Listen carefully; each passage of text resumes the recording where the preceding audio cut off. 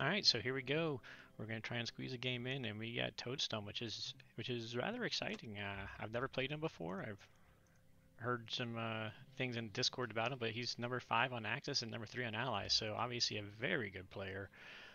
I just did a real quick scan on good old Discord. It sounds like he just is a very aggressive style, which sounds like it would be a fun game. Lots of air and navy, depending on where things go. So, those are the type games I generally like until the dice go against me. So hopefully we get decent dice here. I didn't really get a whole feel of his strategy, so I don't know if my KJF or my KGF will be the way to go. But so we're just gonna play it normal, or start out normal at least.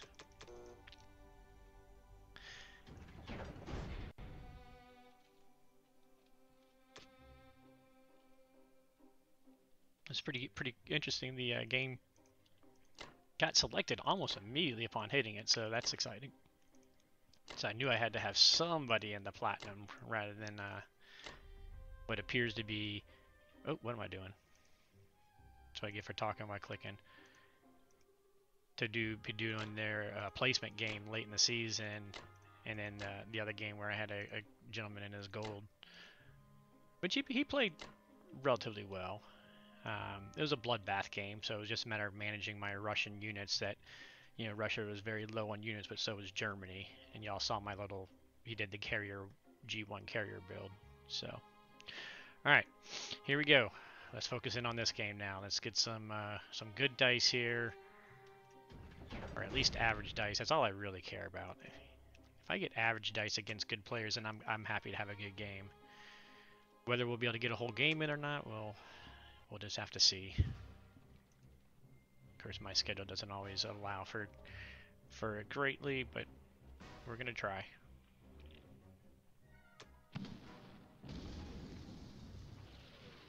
That's low.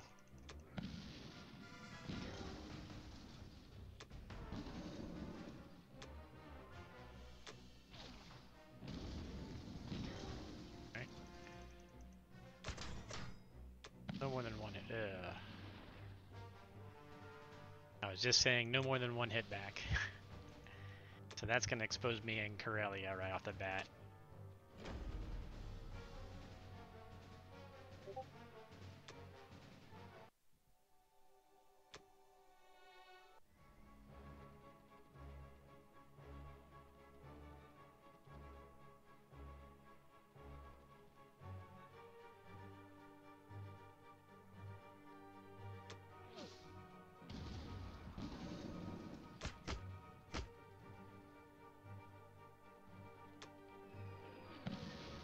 The worst feeling is when the bomber hits.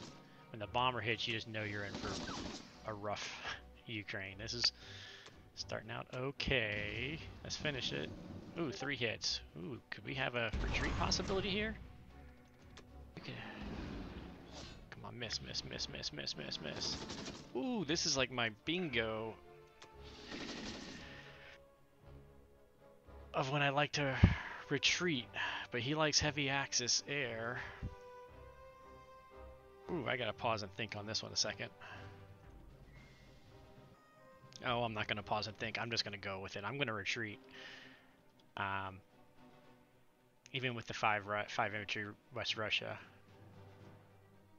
And actually the retreat kind of helps me with that, because now I can pull the tanks back and still dead zone Karelia a little bit, although it gives him this fighter.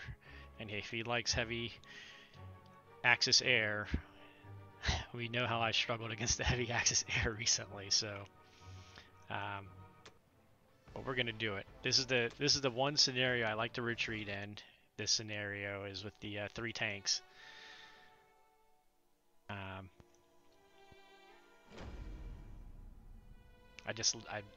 something good feeling about having the 6 tanks floating around.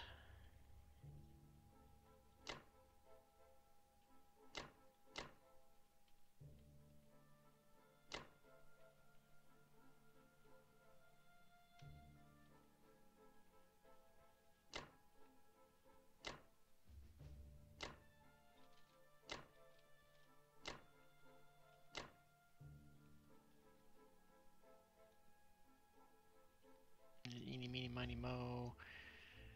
Yeah, I'm going to pull him back. Just because that one loss here, and just knowing he's such a great player. I'm going to prepare as best I can.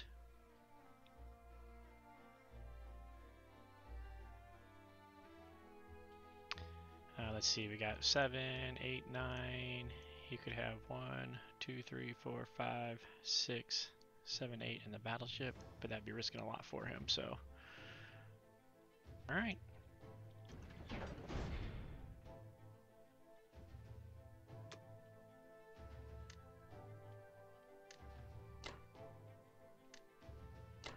I'm excited about this game, but I'm also kind of worried that I'm going to rush to try to get this game in time and make mistakes.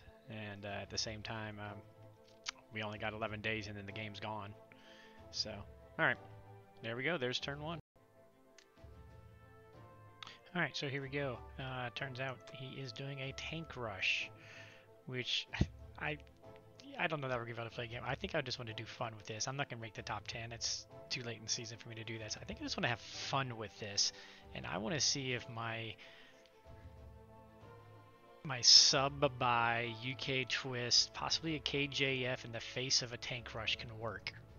It'd be insane. People think I'm going to be crazy going for a KJF with a tank rush.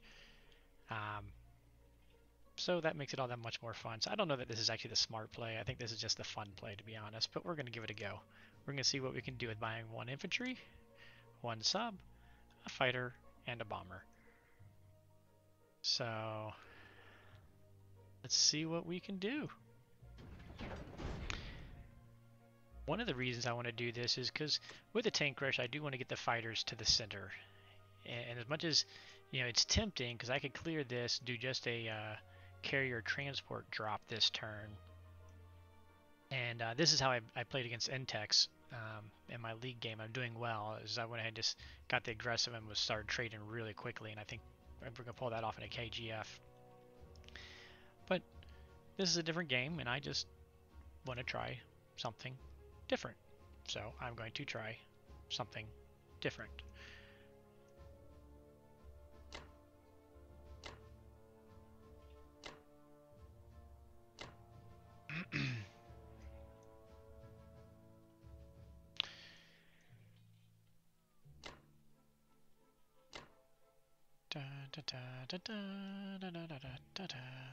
And we're gonna let him live. Now, you know, one thing with his placement, so he's got no fighters on the west coast over here. These fighters can't get to Season 13, neither can these, so we're just gonna take this. Now he could come back and attack, but that's gonna weaken any sort of play here in the middle. Plus, I'm gonna be able to bring my US guys down there too, so I think he'll attack back this way.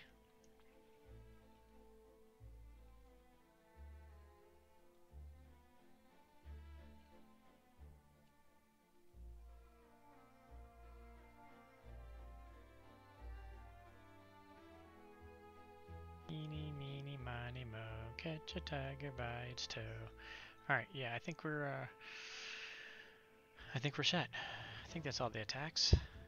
It's tempting to do the 4v4 right here, though. But I do need to protect from J. Well, he's going to take Caucasus, so, I mean, India's going to fall quick. So maybe I should just, you know, plow ahead there. 3, 4, 5, 6. We can have 4 there.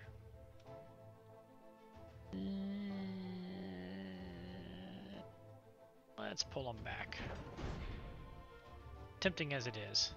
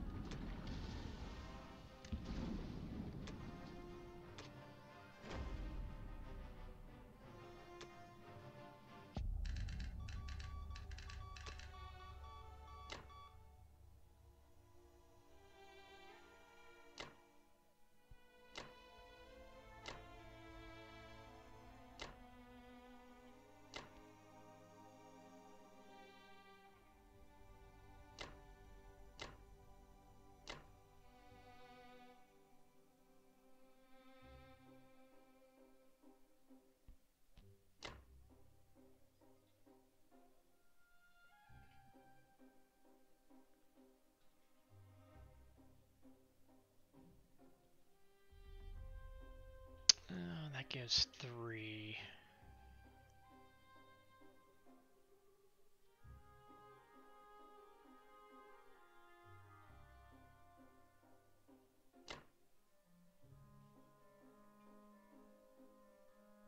I think is enough that my transport could grab back. 3 units. And a battleship with an infantry artillery. I don't think that's a take battle.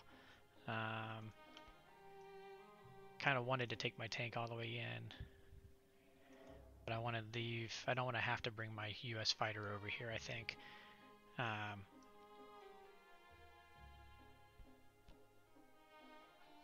can if he doesn't do anything with them, so. I can't land him here. 1, 2, 3, 4. And we should be able to land him here. So I want to keep this the dead zone. So I'm putting a bomber up here. So we'll have our 2 bombers that could hit the battleship anywhere. 2, 3, 6. I guess that's not true because he's going to take Caucasus, isn't he? We're going to put the fighter down here. We'll let the battleship live. You know, you guys, if you see me enough, I tend to not stress too much about the battleship these days.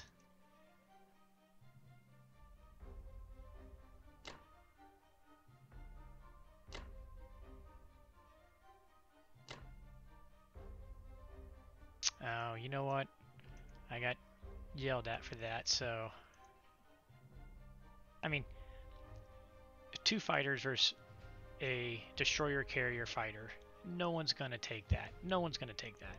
I'm going. I don't care. No one's taking that battle. I'm not gonna weaken mine because of a bug. Weaken my play because of a bug. He can't. It'd be silly for him to take that battle. I'm helping him out if he's gonna take that shot. Not to mention, even if he won it, I'm gonna have enough to wipe him out anyway. So.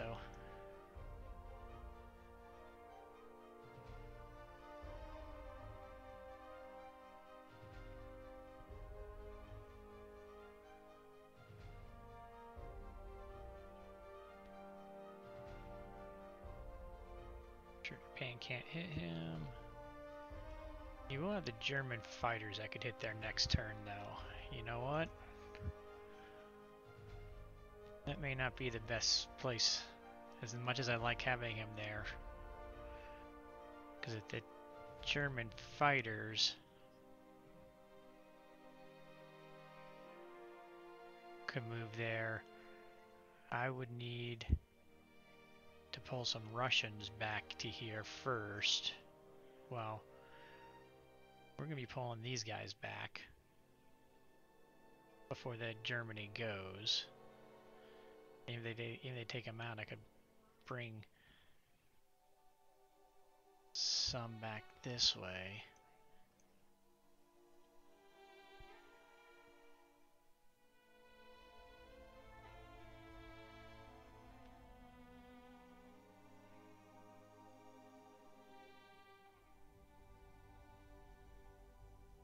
I think we're going to be able to get him out, right? We'll be able to put... He's not going to attack these guys. Yeah, I'm going to say we're going to be fine. Because we'll be able to pull those guys back. We'll see what he does.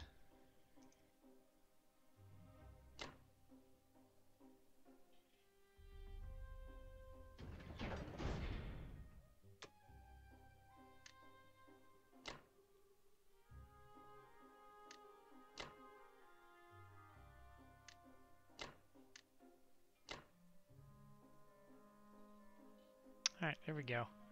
I didn't think it through all the way. I'm not sure I played it right, but... Alright, so here we go. US 1, it's deciding time.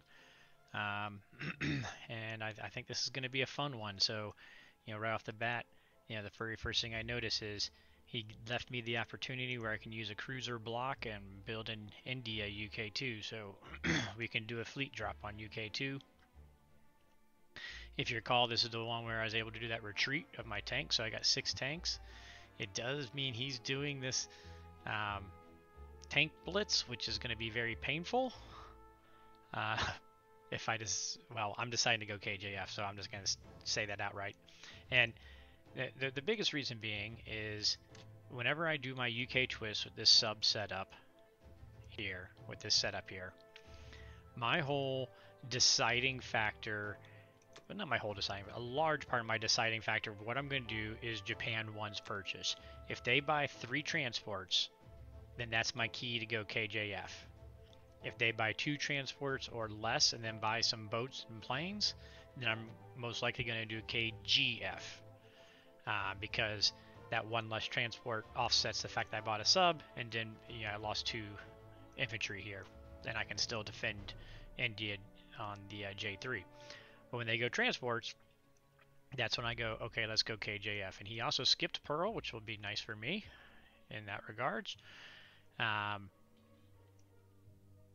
So, yeah. Here we go.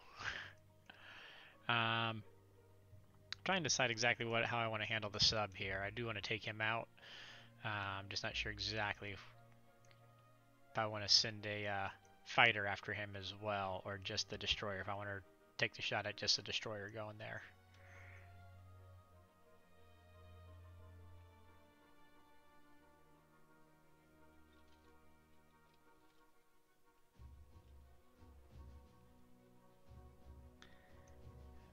Two, three, 4 for 2. Yeah, I think I'm going to send the fighter too, just to be on the safe side. So, any case, getting ahead of myself a little bit. So we look a little bit closer at this whole setup, and in particular here at the India, so I go, okay, so I can do a cruiser block and be set up. But now he also has this battleship and a carrier up here, in particular the battleship up here. So he's got 4 boats that can hit Sea Zone 35. He's got his bomber, and he's got his 1, 2, 3, 4. So 4 of the fighters, 4 of the 6. 2 of those fighters can't really attack there, right? 1, 2, 3, they got nowhere to go. So I need the 2 carriers. So 4 of those fighters, a bomber, and 4 boats, including a battleship. So essentially 9 attacking, 10 hit points. I've got 1, 2, 3, 4, 5, 6, and his fighter makes 7. I can build a carrier as 8, and I got 2 fighters to make 9 and 10, and I can build 2 more boats to make 12. So I can have 12 hit points sitting here versus, again, what I say, he's got 8, 9, 10 hit points. So I can actually just directly stack Sea Zone 35. I don't even have to waste a cruiser for a block. So on the other end, as you guys probably know if you've watched me a bit, my early US, I like to come up to Sea Zone 64 and when I do this India build, because then he has to decide which way does he want to go with Japan. If he doesn't come down this way, then I'm going to be taking DEI. I probably will take DEI regardless on turn UK 3. And then my whole goal is that we are going to have the US and Philippines by US 5 at the latest. So the interesting part of this, so this side, the Pacific's setting up just like I would like it to be. I was able to do my retreat with my tanks just like I like it to be. But what I've never done before is done this in the face of a tank rush. Because these tank rushes, anybody who's faced a tank rush in just a KGF knows that they can be deadly. In a KJF, I don't know that I can do this. I'll be honest. I don't know if I can do this. I haven't tried it. I've always wanted to try it. My rank season, I'm not going to get to the top 10, so I'm going to take this advantage of playing a top 10 Axis player with a tank rush and to see what I can do with the KJF. Some other interesting points that's going to come about is this UK bomber, right? So he's got 7 air flying right over the top of it because he's going to want to bring this air in here to Caucasus as well. Of course, if he's taking all his air and I'm building here, he's not going to be in 61, so he's going to have to retreat, and I'm going to have some guys over here that can be attack, and so hopefully we're going to pressure him in to the fact that he can't have his UK or can't have his Japan air this direction for too long. But the fact is he's going to get Caucasus. I've conceded that. So with that happening, India is pretty much an afterthought at this point. India's going to fall, and even to Germany potentially G3. If not to Germany, certainly to Japan will have the opportunity to, although I'm going to have a lot of people trying to dead zone C-Zone 36. But they can march in if they want to. So there's definitely India's going to fall. I'd rather it to fall to Japan, but there's a good chance it'll fall to Germany. But if he does that, he's going to have to take his tanks down this way. And if he does that, can Russia put a wedge between his European forces and his tank forces? And if I can do that, then I think we'd have a shot.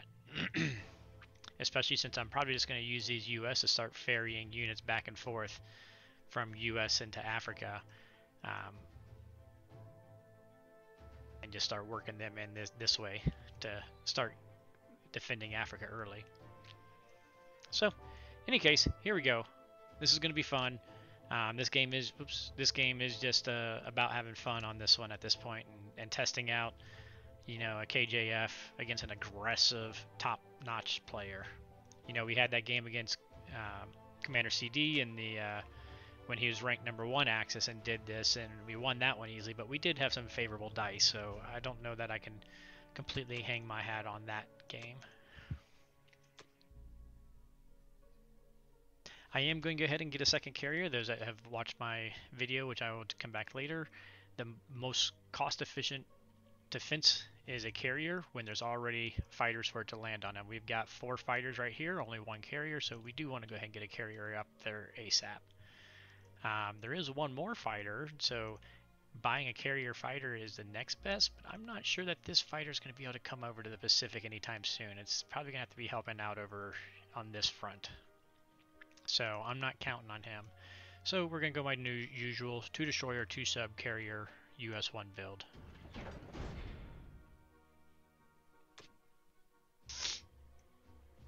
I don't think we actually have any attacks. Oh, yep, this guy here. So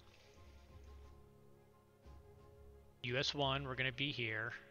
We've got 2 fighters that can make it up there with the carrier.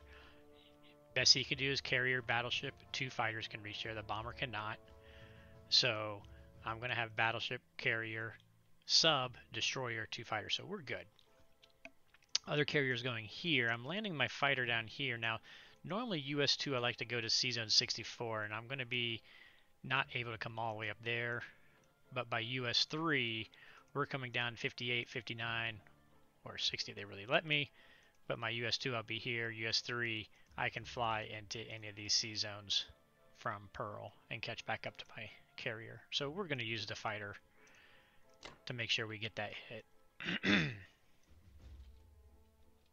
Otherwise, I believe that really is our only attack. I'm not going to waste my bomber to do that. I'm going to bring 2 transports to here so that he can't take both Gibraltar and Morocco. And that way my 2 UK bombers should be able to target the battleship.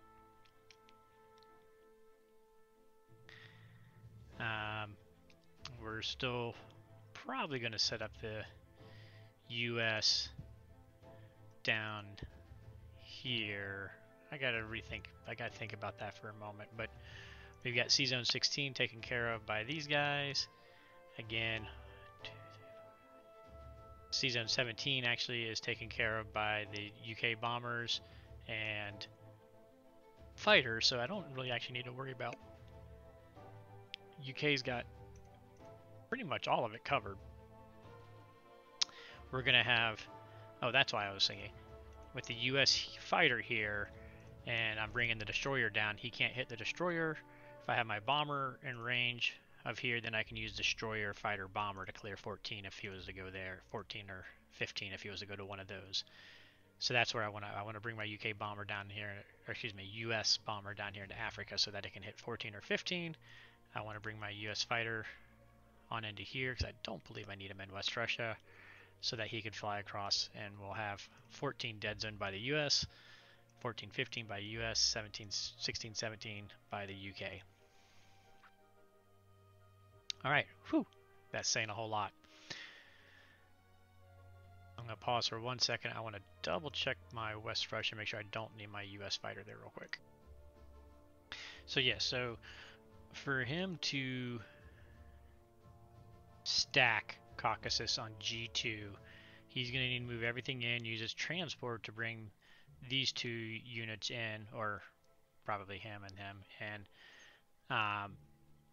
as well as he's going to need really all 6 fighters in the Caucasus, or else he's giving me a potential shot at hitting them. If he had a very costly shot for me as well, but I think I would have to take it, especially if I could take a first shot at them with the UK even. So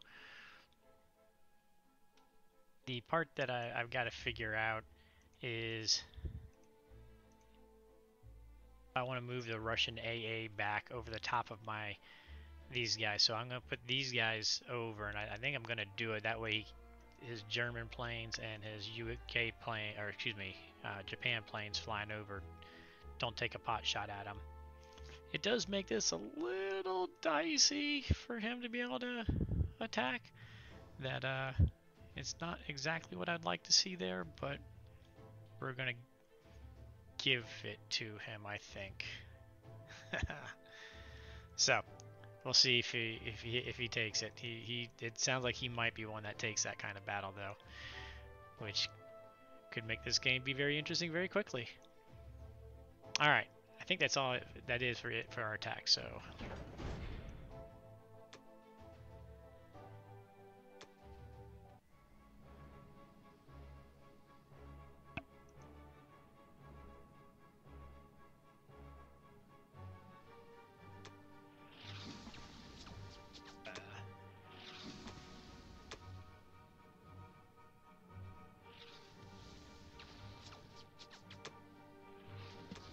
Okay, come on, fighter, do your job.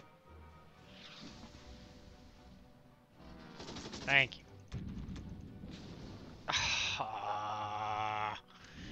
Well, I'd rather trade them 1 for 1, but man, oh well, we got them. We'll just have to be happy with that, I guess.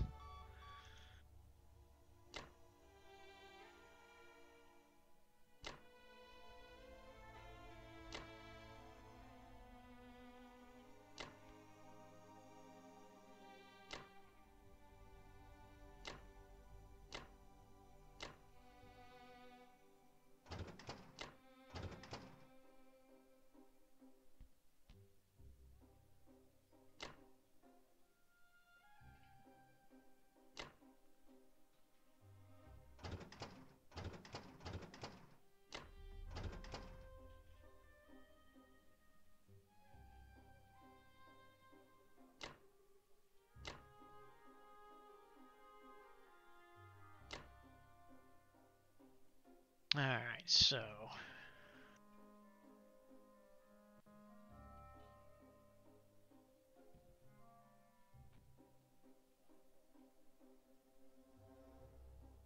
I'm here. 1, 2, 3, 4. 2, 3, 4, 5, 6. There we go. So here gets me 1, 2, 3, 4, 5, 6. I can get to Australia if I want to for challenging this. Here goes 1, 2, 3, 4, 5, 6. Or 1, 2, 3, 4, 5. What should be fine? 1, 2, 3, 4, 5, 6 landing back on one of those. So we'll have both those zones covered. Also go to here. 1, 2, 3, 4, 5.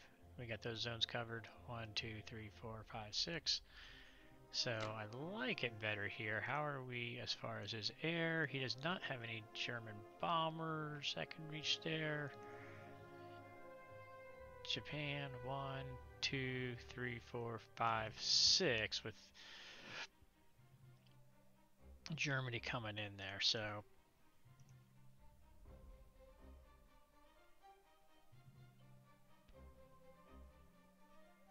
here. 1, 2, 3, 4, 5, 6. I think we're just gonna come on here.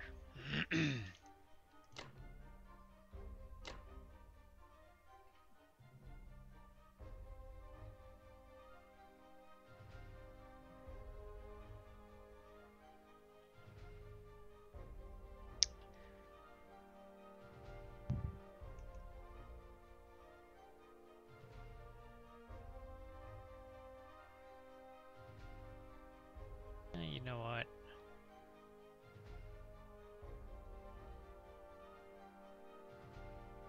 Yeah, no, we're gonna be safe. I don't want to give him any easy shots with the bomber. So, it's one of those two, and it's really kind of half dozen, 1, 6 the other. Alright, I think everything else we've got set up. I like keeping my guys in here in case I bring a transport back, or I can come over here for the transport build.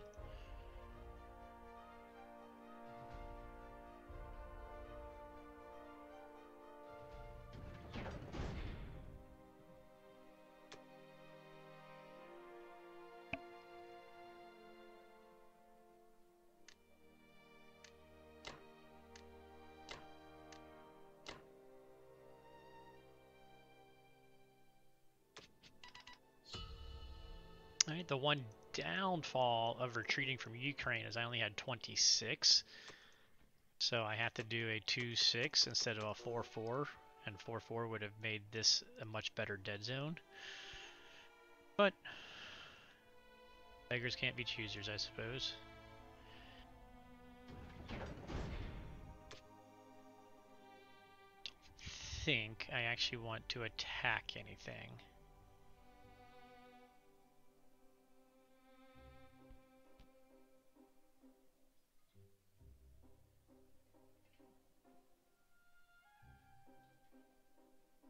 Because it's so tight, West Russia is so tight, I don't even think I want to do the shot on Belarusia, which, you know, very well could be one-on-one. Let's see, so he'd have, I'm putting this in the calculator real quick just to double check myself, because I feel like I should be able to at least take that shot with 1 infantry. But 13, 9 tanks, 6 fighters. Have an AA. If we sent him, we would have 3, 8, 12 infantry, 2 artilleries, 6 tanks, 2 fighters, and a partridge and a pear tree. Alright. Oh wait, no, 4 fighters, sorry. I was like, wait a second, that's not looking good.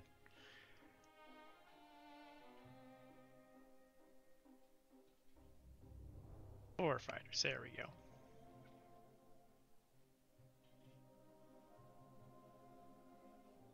That's still pretty decent odds for me. 13, 9, 6 fighters, 10. Oh wait, it would be 11, wouldn't it?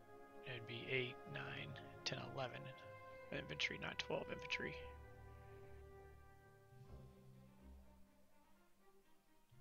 Yeah, and that starts to turn into a very even split 50-50, which is favorable for Germany in a KJF, so we're not going to even bother doing that attack.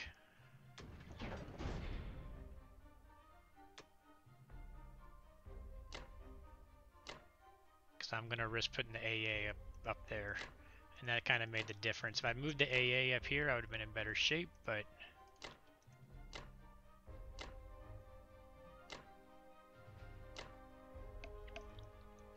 so I think I want to leave him here, make him use a transport this direction, especially with my forces sitting here, because he's got to respect this fighter, 3 fighters, 7 units that could attack there. He's got 1, 2, 3, 4, 5, 6 if he doesn't put any fighters back, so we're really trying to make him stretch these fighters out if at all possible. So yeah, we're going to leave that guy there so he can't just walk right into it. We are going to march back. Although I think we leave one back again to be annoying, that I could always pop around a little bit, or um, do whatever. So we're going to leave one kind of hanging back a little.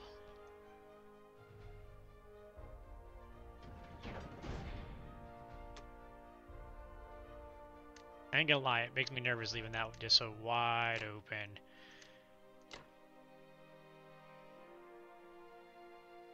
I feel much more comfortable if I was doing a KGF and just tearing him up over on this side. As on my league game with Intex, he got over here and he stacked here early with Germany, but I've been just chewing away at him on the backside, so I think I'm going to end up pulling out a win in that game. But alright, so here's the situation. So again, you know, yes, I do not support a KJF North route. I support a KJF North early round 1 or 2 to allow the UK fleet to get built and then work on getting them together down here on the Money Islands. So this is all about making him have to decide where to go with his Japan fleet and Navy Air Force, because he wants to put them over here, but I'm going to make it very tight and very sweaty for these guys really quickly.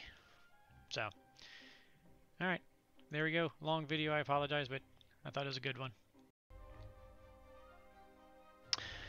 Alright guys, so this game is going to be a fast game, and unfortunately, it's quickly turned its head on me. He took the battle that I was hoping he wouldn't take. He attacked West Russia, and he had some success there. So, just to show, I did give him a better battle than I would have wanted to. This is what I gave him. You know, I was giving him a toss-up at a slight negative. I was hoping that the AA would distract him. And the big difference is my moving the second AA to Kazakh instead of to West Russia. Because I wanted to protect those infantry, or protect that bomber. But I wish I hadn't now. Hindsight is what it is, because if I had that second AA, which was my initial plan, when I moved my UK fighters there, that was my initial plan, was to have the second AA there. I don't think he would have attacked here, right? I don't think. I don't know. Myself, I probably wouldn't have attacked at this level if I was Axis. You know, against a top 10 player, I'm willing to give a 50-50 in essence as a negative, slightly negative value to them. You know, more often than not, I'm going to do well. Unfortunately, he ended up getting this result right here. So it wasn't like way above average, but he's got 6 fighters living. Minus 96 versus my minus 125, and puts me on my heels and in deep trouble, especially against the tank rush. So we're going to have to be super aggressive, which means we are going to have to take DEI on UK3. And we're gonna probably end up pushing the U.S. fleet up faster to try to get to here by 4. I mean, the good news is at the very latest we're going to be there by 5, and I believe we can hold this. He'll have his best shot's going to be G4. If he goes for it, he could have a decent shot at G4 at a significant negative value, but taking it. If he doesn't take it G4, then I can probably give him a 40-50% on G5, and if I can make it to G6, if I can survive to G6, that's my whole goal, then I have a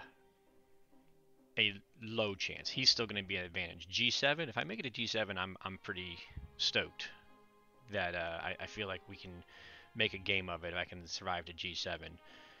I just don't know if I can survive the G7, unfortunately. But we're going to do the best we can out of it and see what we can do. But I am just, you know, this is all just going to be, you know, he's going to get through India. So my goal is to start to control, you know, to start the defense of Africa up and be able to stop him at India, at Burma. If I can hold Burma, Yunnan, and keep Africa a battle at the, you know, at these 3 at the arch here, then I'll have a shot in the long, long game, which we won't be able to finish a long, long game, unfortunately, but at least I won't lose, I guess. So that's what I'm playing for. I don't know if the game still carry over, if a ranked game carries over to unranked, and if he'd continue playing or not. But we'll see. But my only chance is to make this a long, long game at this point. I'm not going to win on a fast game like I was hoping for. Alright, so we are still going to go ahead and stack our C-Zone 35. We're going to attack Japan very aggressively. Like I said, we're going to have to take low odds shot in all reality. So we're just going to go for it. Unfortunately, it does mean I had to spy a fighter in there to make the fourth fighter. I could have bought a destroyer and done it with 3 fighters, but I want the fourth fighter to be able to fly back to Moscow. So we're going with a fighter, we're going 1 destroyer and carrier, all going into India.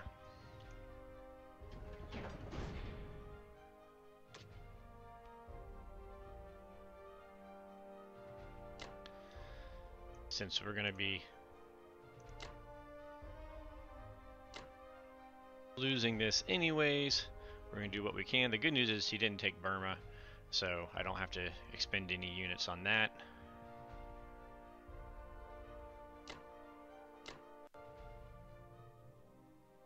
Now, I could take a coastal territory.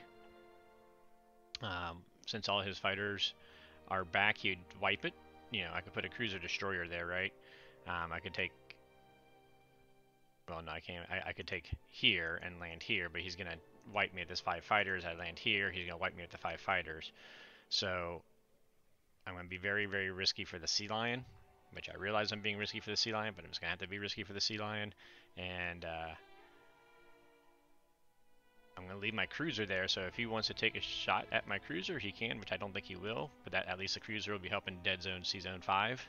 And I'll have my 2 bombers still alive, so I should be dead zoning him building something there, but I'm going to be losing units through here. We're going to bring them on down to Africa. So it's going to be tight, tight, tight, tight, tight, tight.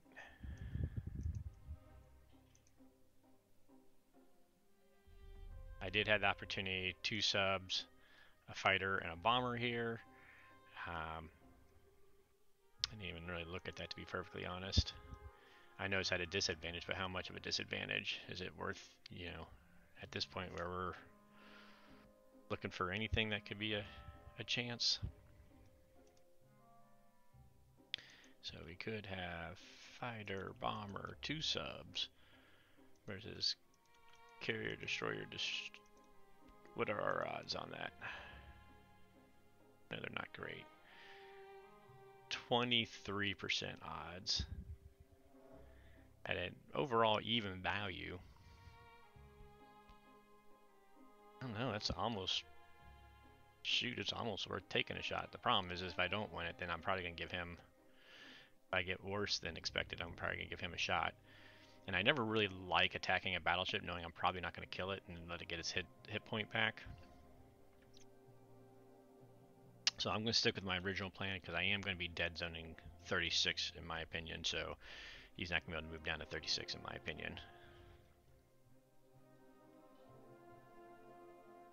Alright. Not what I was hoping to open my game to. The good news is my other game, the player anonymized after just completely destroying me with dice. He was a low silver placement game, and he must have done poorly in his other games because he rage quit. But it wasn't because of the game he was playing against me. He was actually had me on my heels, to be honest. Again, dice were just crazy there. Alright, here we go. Really could use a take here. Not just a kill, but the kill and take. Save those Russian and US infantry as much as we can.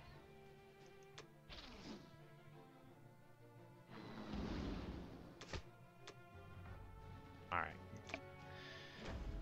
Happy for that.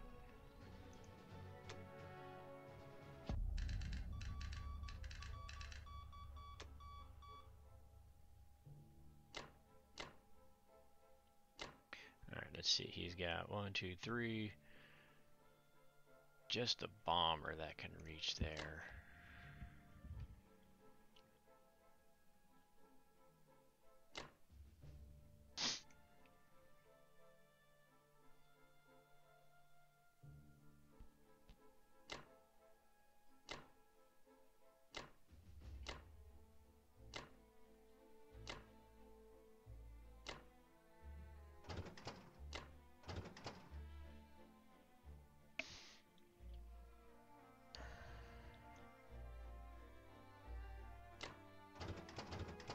Whoops, that's not right.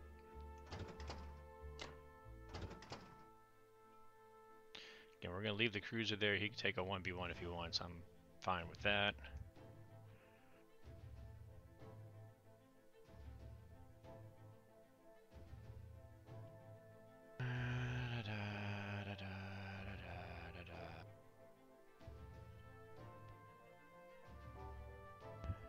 Alright, I think that is it.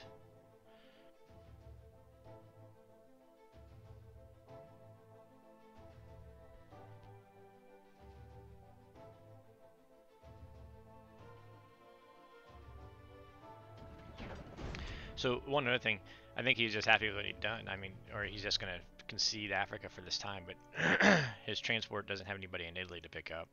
So he either can take guys from here to clean this up and try and take Africa and slow his march here, or he can grab guys from here to just accelerate up here. I think he grabs from here and accelerates up here and concedes Africa and then comes back to it later. That's what I would do, but we'll see what he does, because I'm going to be moving my fighter, so he'll actually have a battleship transport, you know, infantry artillery or infantry tank that he could grab and go into here and move these guys in and clear both of these. I don't know, maybe he'll take that.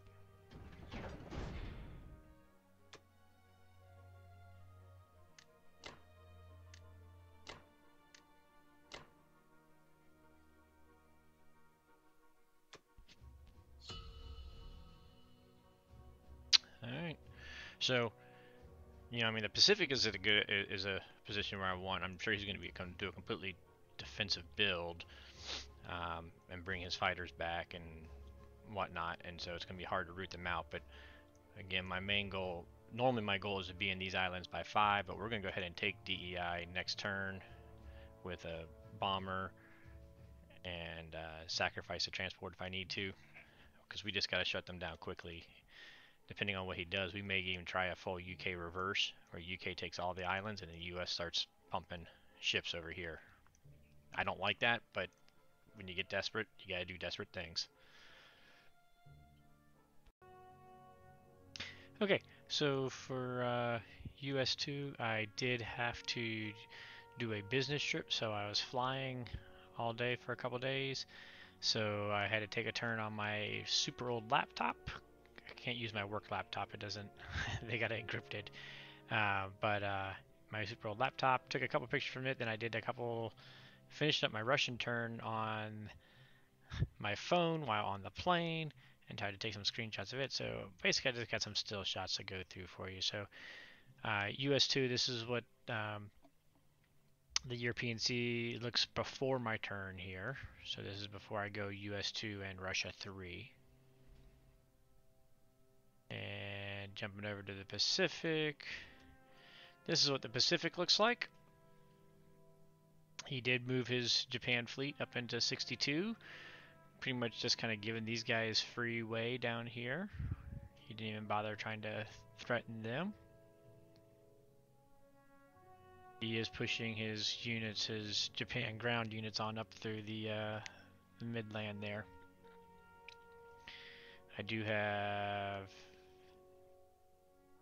a little more zoomed in picture here where you can see the numbers a little closer as far as what we got. So when I was looking at this, I wanted to get to 59, I knew that. What I didn't know, what I debated back and forth on, was coming here. I do have a fighter that can fly from Australia that killed that sub down there. He'll meet these guys up here, so we will have all 4 fighters. I could just put everybody in 59 and let him have kind of I want to say it's like a 50 or 60% shot on my fleet, but of course that would pretty much wipe him out. Plus I'd have my build coming in 56 of my UK guys. So that is one of the ideas that I played with. Let's see. My only attack during the US turn, and Russia turn for that matter, was attacking Iwo Jima here.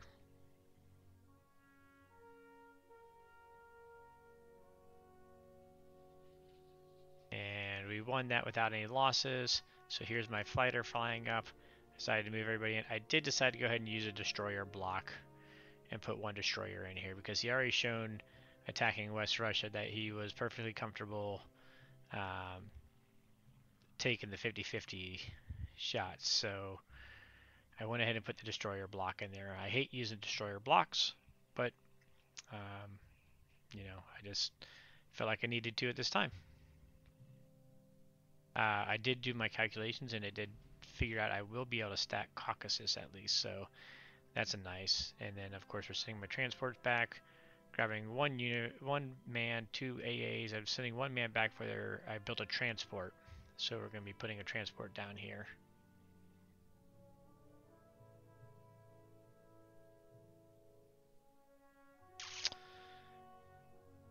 Russia didn't do any attacks, so this was just non-combat. Put one guy back into West Russia, moved everybody down to Caucasus to stack that, and moving people over.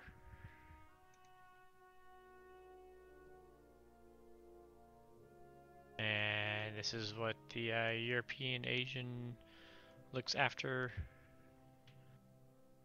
Russia turn. So this is G3, started G3. So I was able to stack Caucasus, which is nice, so at least we didn't have to trade that for another turn. And here's what Africa looks like.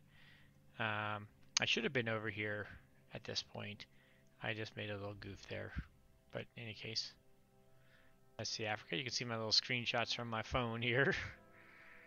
Wasn't sure how well they would turn out or not. It's kind of hard to see on my phone. But unfortunately, I think that's all I got. I don't have a whole lot of imagery for everything else. You'll see when I go to play my UK 3 turn what, you know, a better picture of everything in there. So not a lot to say on this turn. It was just really more just kind of positioning, getting things into place, in particular over here, trying to get ourselves set up so that we can double up to the Philippines come UK 3. I already kind of knew I was going to be coming over here, or excuse me, UK 3 going to come to DEI, and then Philippines, US 3, UK 4. Blech. Alright, that's the end of this turn. And again, we should be back live hopefully next turn. Alright, so here we are back live. We got some good news, some not as good news, maybe some good news. In any case, so Germany bought 6 tanks, which doesn't surprise me. He's already shown his hand. He's going heavy tanks, right? We knew this. So 6 tanks, 2 infantry bought. He attacked Arch with an entry 5, didn't take it. Blitzed back and forth on Libya, which I should have had all these guys sit in Libya this turn. I don't know what I was thinking. I don't know why I did that, but then when it became US's turn, then it was too late because he did have that stack of fighters here, but I would gladly had all of that versus, you know, having to bring a stack of fighters and bring them down here. These guys should have been in Libya last turn. They're going to be in Libya this turn, and he hung out here. So, one thing of note right off the bat, transport has no one to transport forward this way other than taking guys, or no one to bring down to Egypt. I mean, all he can do is take guys from here up to the front line to pressure Russia better, which he may. That may be the smart move because I'm kind of keeping Egypt in a bit of a dead zone, and I'm going to move these guys up. So I think that's probably what he'll do next turn, because I'm going to have to abandon Caucasus, of course. So he may move all these guys in, bring them up so that he can be building here. So I do think The good news is he can't take us on G4. All right, we got enough to come back and hold G4. I'm actually pretty confident he can't take us in G5. G6 is going to depend if he takes this in G5 and stacks it, then he'll be able to, or excuse me, in G4, then he'll be able to build 4 more units in G5, and this stack is going to go 4, 5, right? And so then if he's got 7 plus 4, 11 units coming in on G5, then G6 is going to start looking very questionable. Plus he's pushing Japan kind of heavy up here too to be able to, do a little 1-2-ish type thing in there. So G6 is where I'm thinking we're looking very questionable at the moment. I'm going to start just focusing on getting as many units up to Moscow as I can during the next several turns. So again, G6 means UK5 is the last turn that I'll have, well, to move people in. So UK4 is the last purchase phase so that I can move them UK5 in from India or UK if they're in a place they can. And then, yeah. So UK3, UK4 are the last chances for me buying fighters to get in here to stop at G6 timing. Is what all that's I was trying to get to there. Now, the other side of that is over here. We're going to move into DEI, so we're going to have our fleets both in range of either 61 or 48. We're going to stack one of these two with the combined UK-US. Not sure which one yet, but if it's 61 that I go to on US3, then US4 planes can make it in there to help G5. So that kind of just talking that out kind of makes it sound like G3, G4, US3, US4, US5, we fly fighters into Moscow to try to help this kind of 6 timing. So G6 is going to be the questionable moment. So there we go. That's that little bit. So purchases, we're buying 1 infantry, 3 fighters. We're going to put 2 of them down here that can easily fly in. We're going to put 1 up here. I'm going to fly 1 of these fighters back into Moscow so that those 2 fighters could combine for a carrier destroyer build possibly in UK4 plus cruiser destroyer so that we can then finally get a UK fleet up and running. I do want to do a double quick count. So we got surface ships 2, 4, 5 plus 3 would be 8. He would have 6 fighters and a bomber that can reach there, so we should be good there as well. And between the fighters and the bomber, we're going to take out DEI. Again, do I like taking DEI with UK? No. But this is a game that we've got to go fast, and we're just going to have to make do with what we can do. Let's see. The other thing I forgot that I was going to check, I just want to double check my dead zone of Egypt. If we've got, say, those 2, so we would have 2, 4 infantry, artillery, not that fighter, but we'll have 1, 2, 3, 5 fighters and 2 bombers that could come at them. And we should still be sitting pretty high there. Yeah, we're all right there.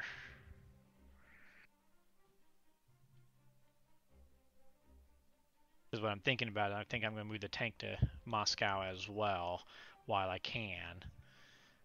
And we should still be okay. If I've got my transport alive, he can come back with 2 infantry. We'll leave these guys here.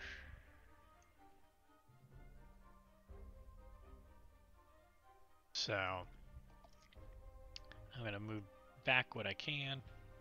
Yeah, I think we're still sitting okay here. So the other part I got to keep an eye on is him being in Japan, bringing his Japan fleet down to 36 to drop these guys in.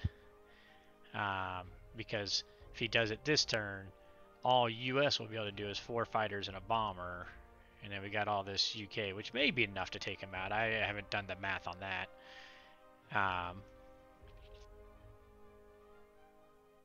But if that happens, I'd rather Japan taking India than Germany ultimately anyway, so I won't be super heartbroken, I guess.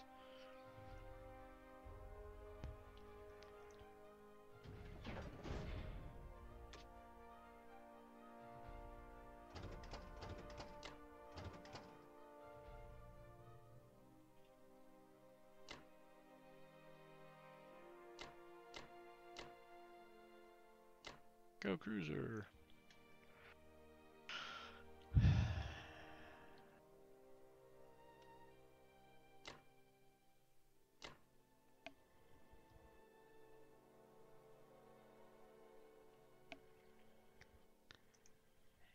Much as I'd like to do something with this bomber,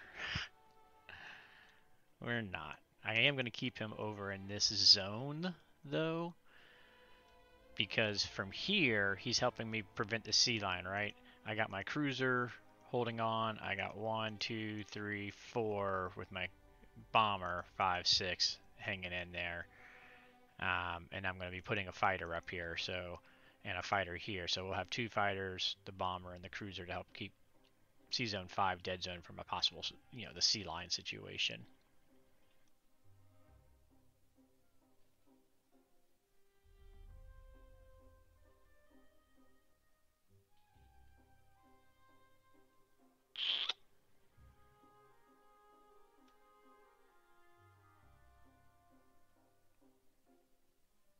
All right, I think that's all the attacks I got. Oh wait. That's right. Can't do that.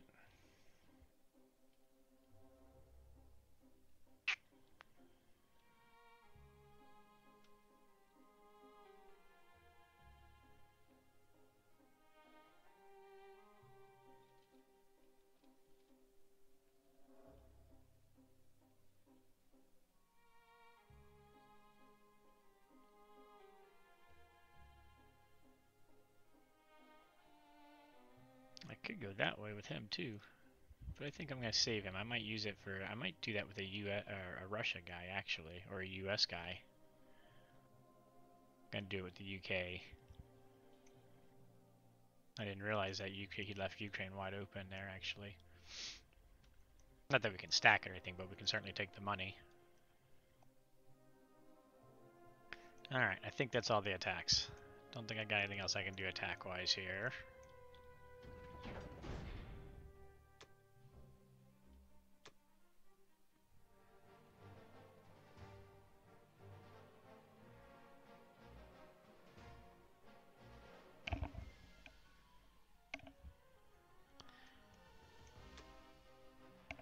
Oh, I thought the cruiser had hit on one of those times I don't really need it to hit. Are you kidding me?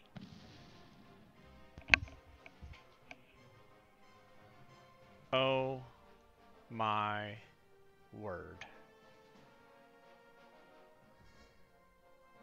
I've got nothing else I can say. Alright, I am gonna pause this video while I go take a screen break real quick. Okay.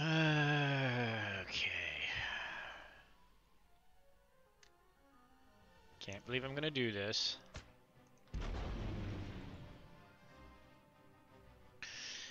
But if I take DEI right now, then that's 4 IPC less for Japan, 4 positive for UK. That's an 8 IPC swing just in of itself, which, yes, the bomber's 12, but that's 4 less for Japan now in the early game, which is just very important for us being able to try to crumble him, especially since he's actually going to get like 5 IPC for Japan and other territories when he attacks. And I was double checking that the bomber is not needed to dead zone Sea Zone 36. So there's that. But we have got to take this without him getting a hit back.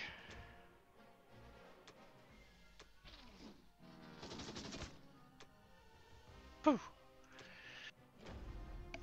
Small, small, small blessing there. But we'll take blessings. We like blessings. We'll ignore the curse that happened right before the blessing. Oh, come on.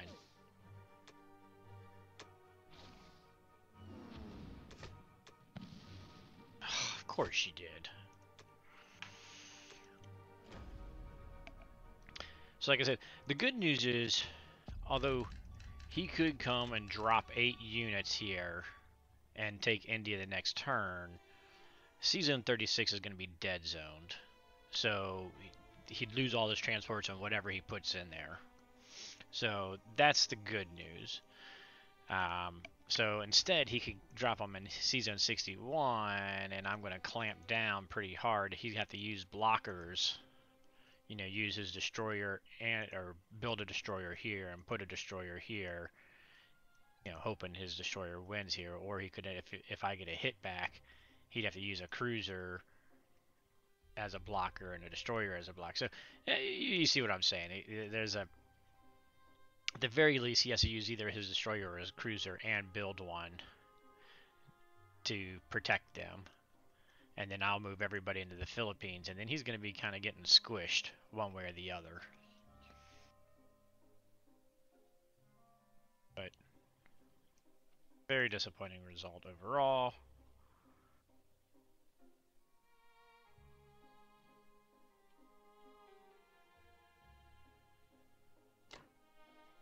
Let's see, is 2 fighters and a cruiser enough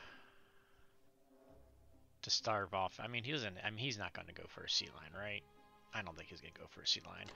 The thing is if I put him here, 1, 2, 3, 4, 5, 6, he can help threaten C-Zone 60. Can't really bring these guys any closer than what I am doing. Well, bring the subs up to here and again help threaten C-Zone 60. Because that's one of the things he can do. He can build 6 subs and move this whole thing to 60. And I doubt I have enough, even with the 2 subs and what I'm doing here,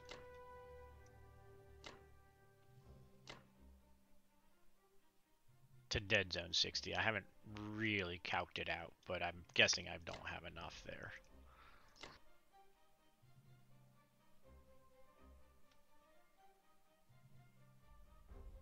Alright, so I'm wanting to keep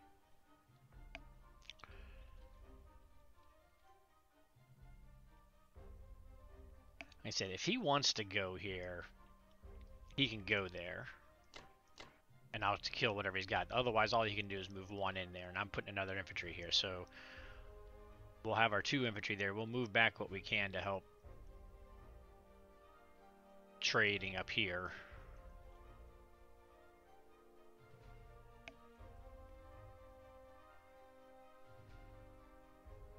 So this also gives me the opportunity to grab 1 infantry, grab 1, come into here, hit Egypt in case, you know, he could do hit Egypt and use his battleship transport to hit TJ and take both of these. So I'd have 2 plus tanks, and then I'd also have these 3 and my air that could hit TJ. So it just helps kind of make sure that we keep this nice and firm and snug.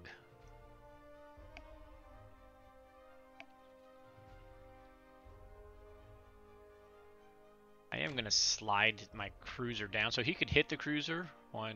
Oh, wait, no, he can't. Oh, what am I thinking? 1, 2. I was thinking he was in Finland. Well, dang. I don't need to move my cruiser at all. I should go ahead and just slide him on up there, right?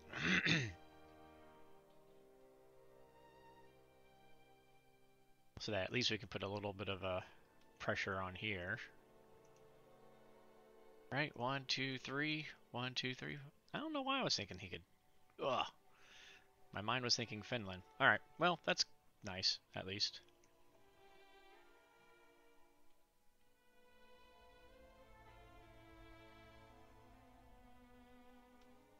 I mean, I guess we also could come back and grab him if we wanted to. but I like go ahead and putting the pressure, a little pressure on Corellia so he can't just leave it abandoned. All right, there we go.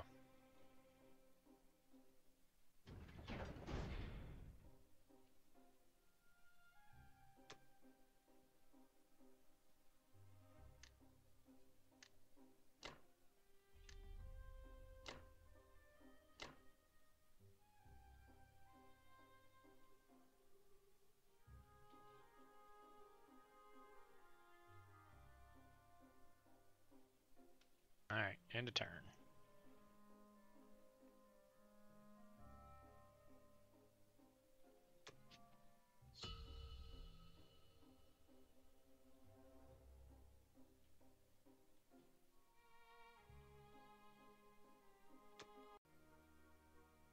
All right, so I'm going to do some rehashing, some picking back up, and then get us back on square here. So I'm just going to flat out say the reality is this has not been the game played that I should have played. Not my best game. I definitely have made some mistakes. Still in it as it is.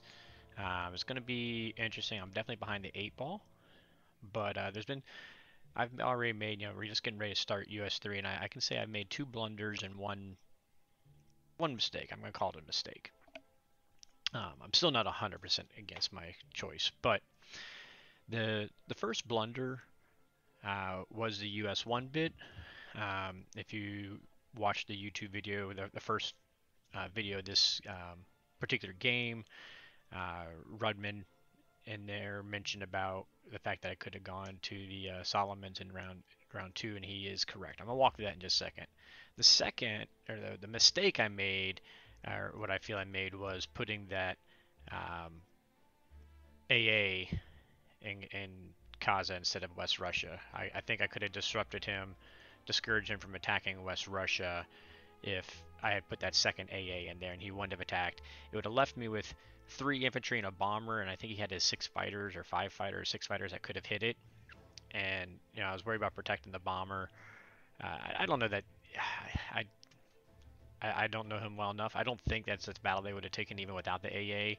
And then I would have been able to move my bomber. And then yes, he could have used his Japan Air Force that he had sitting down here to come and wipe out the 3 infantry. But I think the AA should have been better. So that's my mistake. I liked having it there because I really wanted to protect that bomber for the setup of trying to kill the battleship, which obviously all went to kaputs anyways because he was able to kill the UK fighters. So, hindsight, it was a mistake. I should have had it in there. He probably wouldn't have attacked West Russia then, or maybe he would have. I still don't know that answer yet. The third one was probably in the last round. You guys are probably saying, what in the world are you talking about? Dead zoning C-Zone 36, because I don't have C-Zone 36 dead zoned. I don't even know what I was looking at, to be honest. I mean, it was just a straight up blunder. So this puts us in a tough position. I'm going to talk about a current position, but I do want to go back to that round 1 US1 turn. And you got to use your memory a little bit. I didn't pull up the old cues, but that's where, I did my UK twist, and it was perfect, right? He put his fleet in 61 with a battleship carrier in 60, which meant I was going to be able to drop a fleet in 35 without having to use my cruiser as a block, and we were set. I am so used to, normally when I'm playing I would say higher level players, what I've run into is they place their units more in a position, they'll take out Pearl, and so then they don't have to protect these guys, and they'll bring everything to 61, and they'll have C-Zone 35 dead zoned on UK2, so I can't do a UK2 drop. That's what I'm used to facing. And so based on that, I always go US1 up to Alaska, where I'm now threatening, the backside of the mainland as well as here, and they have to make a decision. Do they stay down here to dead zone India, or do they come up here to defend versus the northern Alaska route? That's the reason I did US1 going up there. That's my usual. And even though I sat there and I said I've already got the India drop. I went into auto mode and just did my US 1 here. I didn't need to go up there. I did not need to draw the Japan Navy up. I could have done the traditional come down to Solomons, had the UK drop in UK2, and then I would have already been bam bam coming in here. And there's some finer points to the play within that, but it definitely should have been there, and that would have been a much better position than what I'm in right now. So I got to give the shout out that would have been the smart way to play. I got into auto clicking or auto play, and even though I knew it, I just auto played US1 instead of looking at the situation I had. And then, like I said, I don't even know what I was looking at during UK3. My brain just, I have no idea. I could have sworn I had this dead zoned. I don't know what numbers I was looking at, but this is definitely not dead zoned. Even if I hadn't lost that bomber to take DEI, this still wasn't dead zone. So I'm not really sure. Too many games. I'm putting it on brain fatigue. I had 4 games going. I'm normally a 1 to 2 game at a time player. One of those games against Intex and his Axis and his tank rush. A game against Elric, this game, and another ranked game. Now the good news is, Intex game's over. I did win that game. It was a great game. That would have been a great one to film as far as defending a tank rush and doing KGF, which I know I got a number of new viewers probably haven't heard me say. KGF, killed Germany first, is the more consistent way to win a game, and it is the way I normally would go against a tank rush. Kill Japan first, which is what I'm attempting here, is just the funner direction in my opinion. So I like to play this route just because I find it interesting, and normally I'm really acute and make good Navy moves. In this case, not so much. So now we just got to look at the situation in front of us, because we gotta go here. So Germany's going to hold on G4 and G5. I'm pretty confident about that. That's one positive. Pretty confident Germany 6, he's going to be able to take Moscow. I'm going to do everything I can. I'm going to get as many fighters as I can within range on turn 4, so that turn 5 they can dump into Moscow to try to protect it. But I just don't see it being a possibility with him continuing to build tanks. He'll be able to build like 7 tanks this next turn, and because I haven't been able to get a UK, an Atlantic fleet going here, he's really got no reason to build infantry. That's why it's so barren back here. Now that may turn to my advantage later in the game. We're gonna see. So this is probably gonna fall G6, probably. If I can hold on to it G6, that'd be fantastic, but I'm just guessing it's going to fall G6. He's going to push his Germans up to Egypt. He may even try using the transport to do an Egypt TJ double take at one shot, because he knows he's got me pressed now because of Japan here. I'm in a tight situation. I suspect when I move these guys up, he's going to come down to Caucasus. He's going to stack Caucasus on G4. So he's going to have a stack here, he's going to have Germans here, he's going to have Japan here. Whatever's in UK is alive here is in a pickle. They're in a conundrum. So Germany's going to break through into Africa. So I need to be prepping for that already, which I've been doing this more and more often. I've kept the US 2 transports, Atlantic transports over here, and I just start working them into Africa from the beginning. And we're going to bring over a couple more units. And so what we're going to do this turn is we're going to bring them down here, the 2 AAs and an infantry. I'm going to keep back my units here. If he wants to step back with Germany to hit these guys, fantastic. I'd love him to. Then I can just take out the Germans, but I don't think he's going to go forward. From here, he goes here, G4. My 2 transports can come down here, drop my tank, artillery, a couple infantry on US4, and then hopefully I'll be able to contain what he's got going on here. US3, I'm going to take my bomber over here, but US4, I can bring it back to Australia no matter what happens over here and still be able to threaten here. Well, not no matter. I guess he could. There's the possibility he brings his Japan this way, which could be a problem. So lots of different angles kind of coming around here. One of the things that we're going to just vaguely, loosely keep my eye on, because I would be obtuse not to, is a potential victory, allied victory city play here. So like I said, I'm going to bring these two here, which means these guys are open. I've got this guy here, so if he abandons this well enough, there's a possibility I could get into Karelia. Probably not. But I need 4 more, right? So there's a good chance I'd be able to take these two, because he's just blitzing all out. That means there's these two, which I'm hoping to take Philippines this turn, which means this guy could potentially have an opening for me with the U.S. to attack while taking these guys as well. He's such a high-level player, I doubt he's going to give me that opportunity. But against lower-level players, I almost guarantee you I take this US-3. If I have a guy survive, they won't think about protecting here, and I'll have my 2 subs or 2 transports here where I can grab these 2, and I'll grab that guy. And because they don't get the warning saying you're about to lose, a lot of people will miss it, and then bam, we get a victory city win. I'd love to have that happen in this game. I don't think that's going to happen, but that's all the kind of the stuff that's going through my mind. So now we got to figure out what to do about this situation. I really want India to be able to build more fighters for a couple more rounds to pump into Moscow, because I don't have a carrier pump. So any fighters built here have to be built, fly to Iceland, and then get over here. So it's too slow to get here, whereas India, they built and fly in. So I really want to defend this, which I can, and my ultimate decision is I am going to. With that, I can't. I got to take away his bombardment, so I need to use a destroyer in C-Zone 35. Plus, I don't want them all going straight to Africa yet, because that's going to be a headache anyways when they do.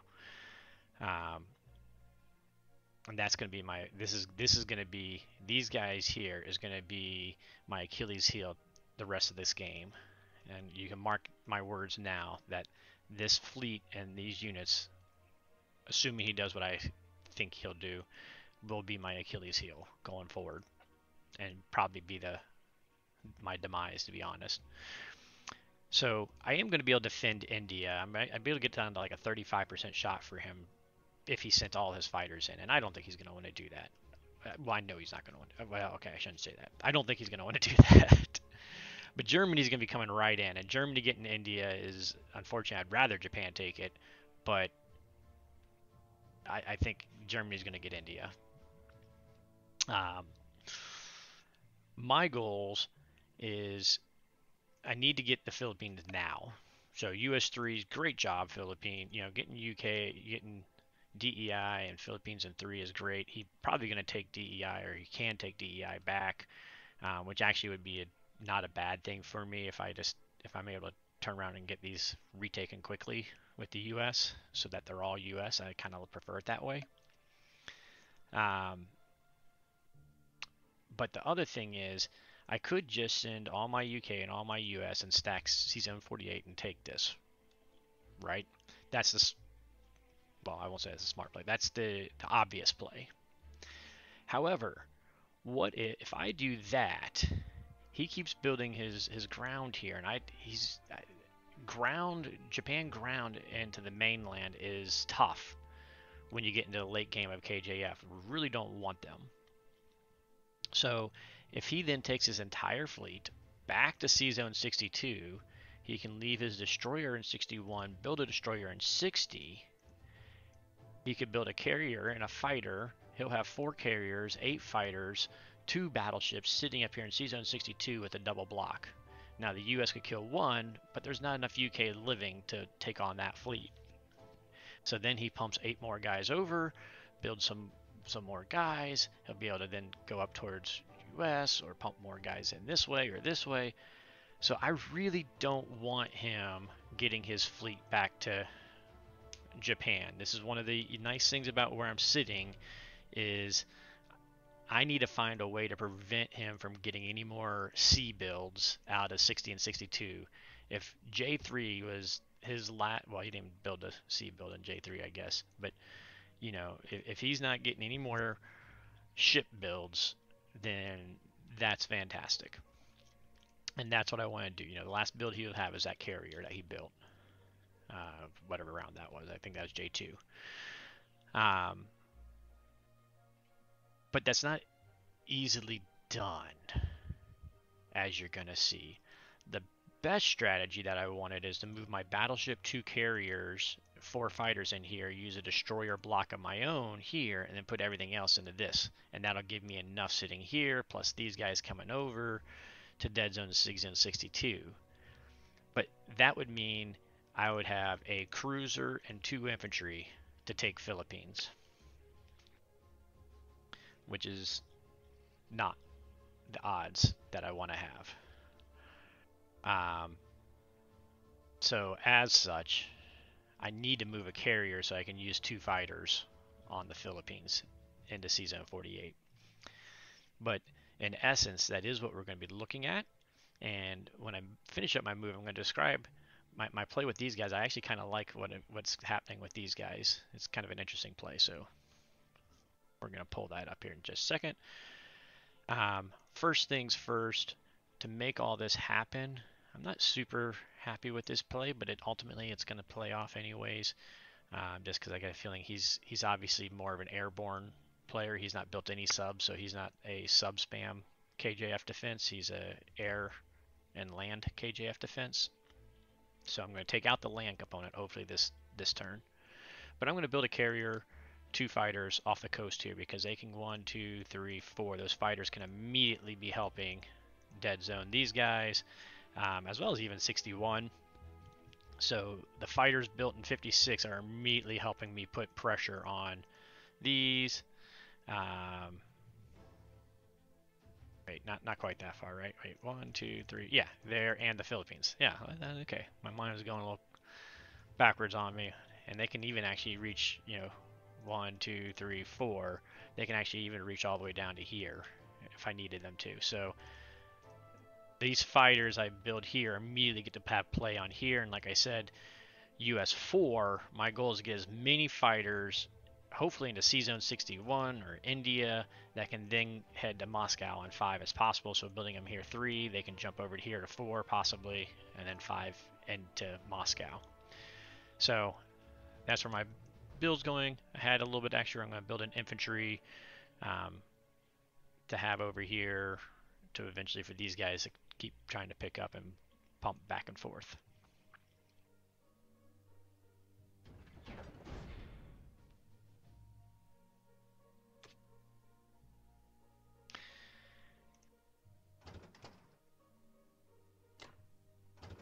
Now, unfortunately, again, just because I have I did pull out the calculators on this one. I've got to leave the battleship and cruiser back in Season 60 with a destroyer with a carrier, because he's got 7 fighters that could hit it, and that's going to be a toss-up as is. So I can't use any of the bombardments. I've got to win this. I've got to take the Philippines. I got to hold this C-Zone. It's going to be tight. It's going to be battly, but we're going to do everything we can. Let's see, over here.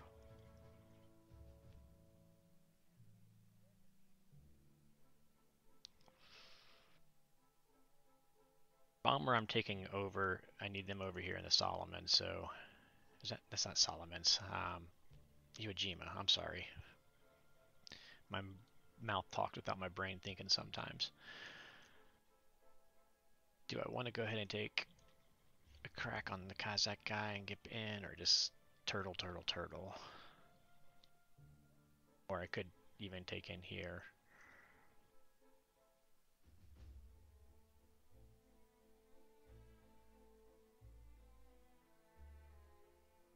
Or a little of both, right? Go one here, one here.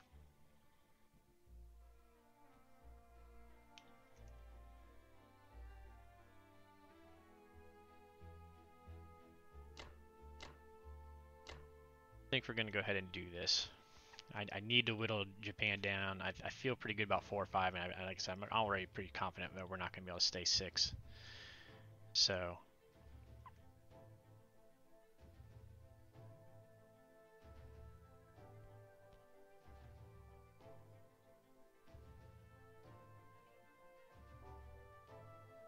and that'll be our attacks, right?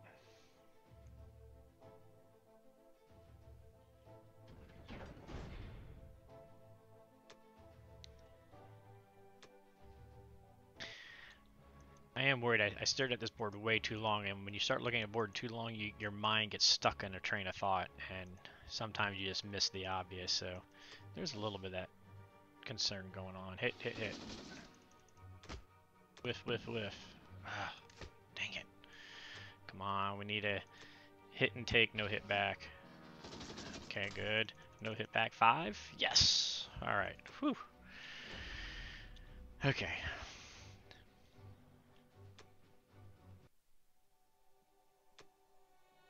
Need another hit and no take back. Or no hit back, excuse me.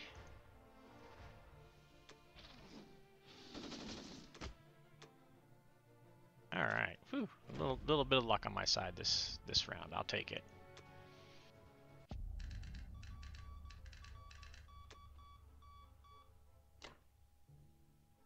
Oh, shoot. That's not where I want you to go.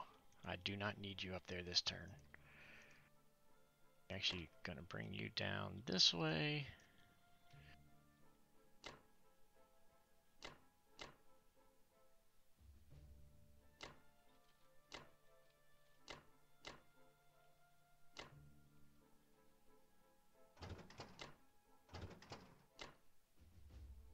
So this is going to be the interesting play I'm going to talk a little bit more about.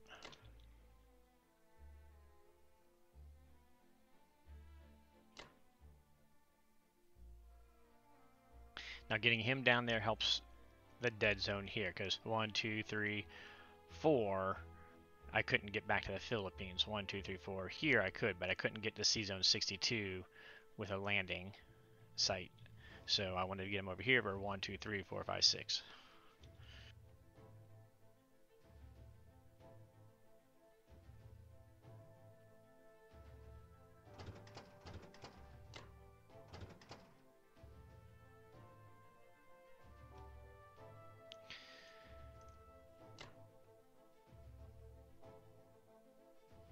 So yes, 5 versus 4, he's got the opportunity plus the battleship if he wanted to, but this is something I do got to watch out for, is he could come back this way for a sea lion threat. I mean, we could block it, but then we got to defend it.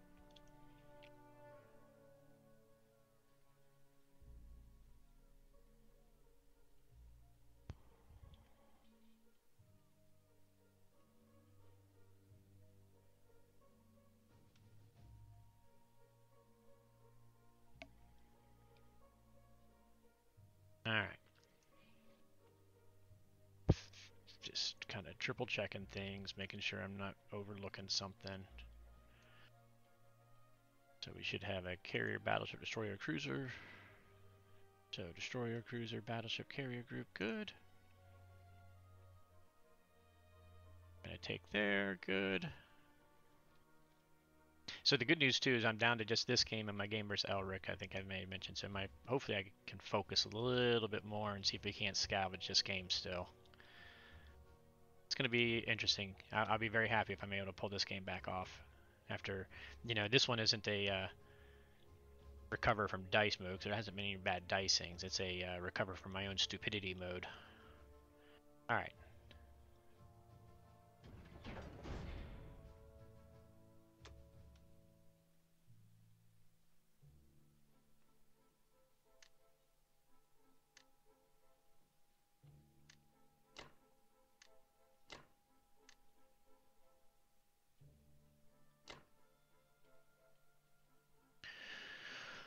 All right, so let's talk about this up just a little bit, right? So he does have 7 fighters. These fighters could go 1, 2, 3 and hit these 4 destroyers. But for that to be a legal move, he has to take out he has to attempt to take out the destroyer and the C-Zone 60 fleet in order to do that. So at the very least, he has to send a destroyer versus this and at least one fighter up against the C-Zone 60. And so then that would leave him 6 fighters, which he could go into, but he's not going to be able to move his carriers to catch him, right? Because they're on set 3, so the only way they're going to be able to land is if he can move his carriers into C-Zone 60. So he'd have to take C-Zone 60 to land them. So if he wants to send 4 fighters that are all going to die, plus have to sacrifice a fighter to C-Zone 60 just to kill that, I'm fine with that. So these guys are actually kind of safe unless I'm missing something, which Lord knows I can't be missing something. We'll see. Now, here's the hard part. This battle, if he sends all 7 of his fighters into C-Zone 60, this is a 50-50 toss-up. And I had to make it so fighters go before carriers in this one. This battle here, when I bring in the rest of my UK folks into here, becomes fairly solid, actually. I should say we should be okay here, even with all of this. It's like a 60% defense, positive defense or something like that. But I really need this to be carriers before fighters to make that defense the most effective. So I made the UK defense profile fighters before carriers, and the US fighters before carriers, UK carriers before fighters. Ugh. I better double check I did that right. Yeah, UK is full defense. US has to be fighter before carrier. Because otherwise, if it does, he could hit here and then retreat, and then my fighters die. Now, in this one, I just need max defense. In any case, we're going to see how this goes. If this works for dead zoning here, so he then has to do something else. Hopefully, we're going to load this up to max defense. And like I said, I think it gives him a 35% chance for the Japan. So then he has to make a decision. He can't stay here because I'll have the dead zone really of all the fleets here, hopefully. So he's going to have to go somewhere with these guys and use blockers if need be. Now, that's where it's going to be a headache, is if he takes these 4 and he comes down and brings 4 transports worth of guys down here and then into the Atlantic, that's going to be a headache. So,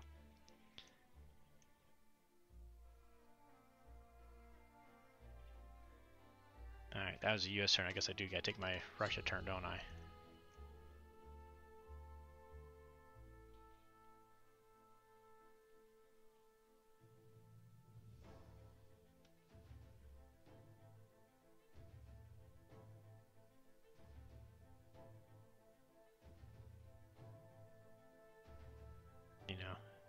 I talked about having 4 held pretty well, and now I'm realizing I'm debating my own self. Do I really have it held? 18, 22, 23, 24.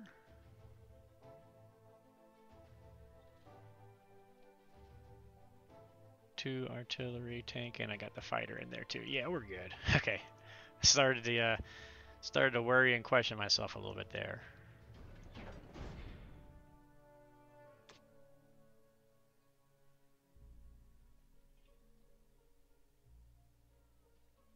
Oh, wait.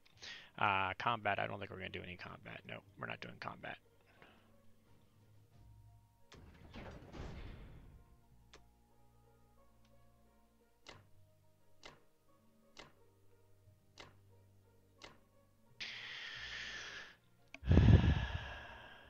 I'm sitting here debating whether I should plug him up here just to prevent the tank blitz and then back.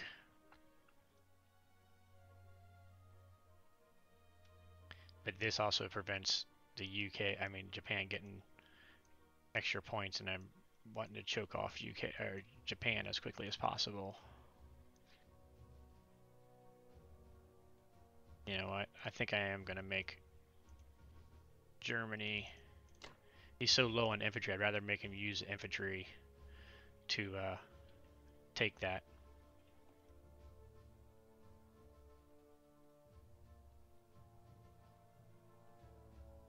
All right, and I think that's it for the Russia turn.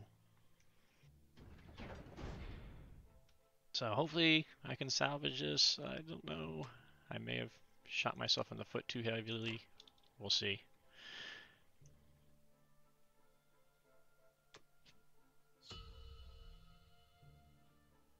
All right, till next time.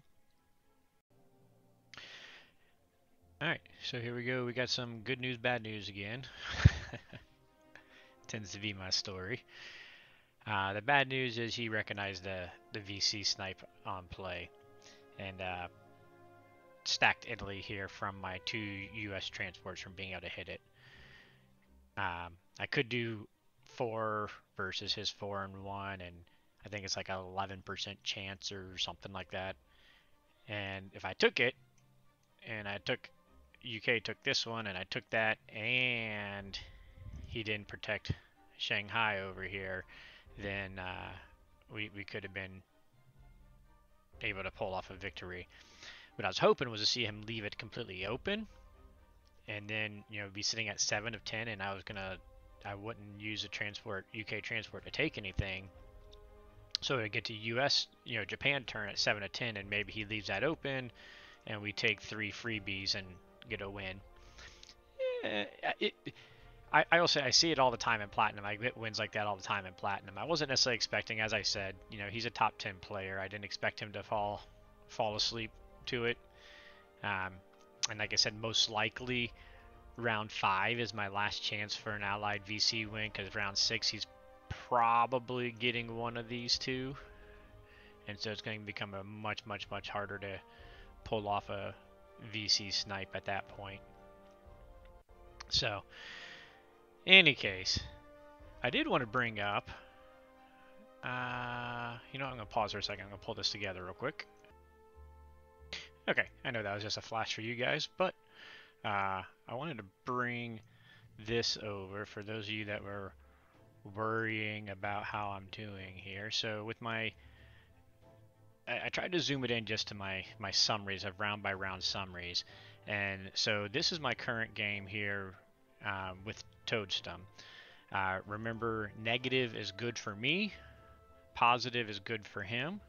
This is first column is number of units difference. So I have 4 more after round 1. I had 4 more units on the board than he did. 45 IPC in my favor, attack power, attack power in my favor, defense power in his. Total attack strength, for those of you that know my total TAS that I follow, and total defense strength. So I pulled up another game, KJF, I did with a UK twist that I ended up winning. It ended up being conceded in UK 10. Now this game, Moscow never fell, so that's a big reason. But if you look at the stats, these first 3 rounds, and unit count, I'm doing better. IPC value, I'm not doing as well.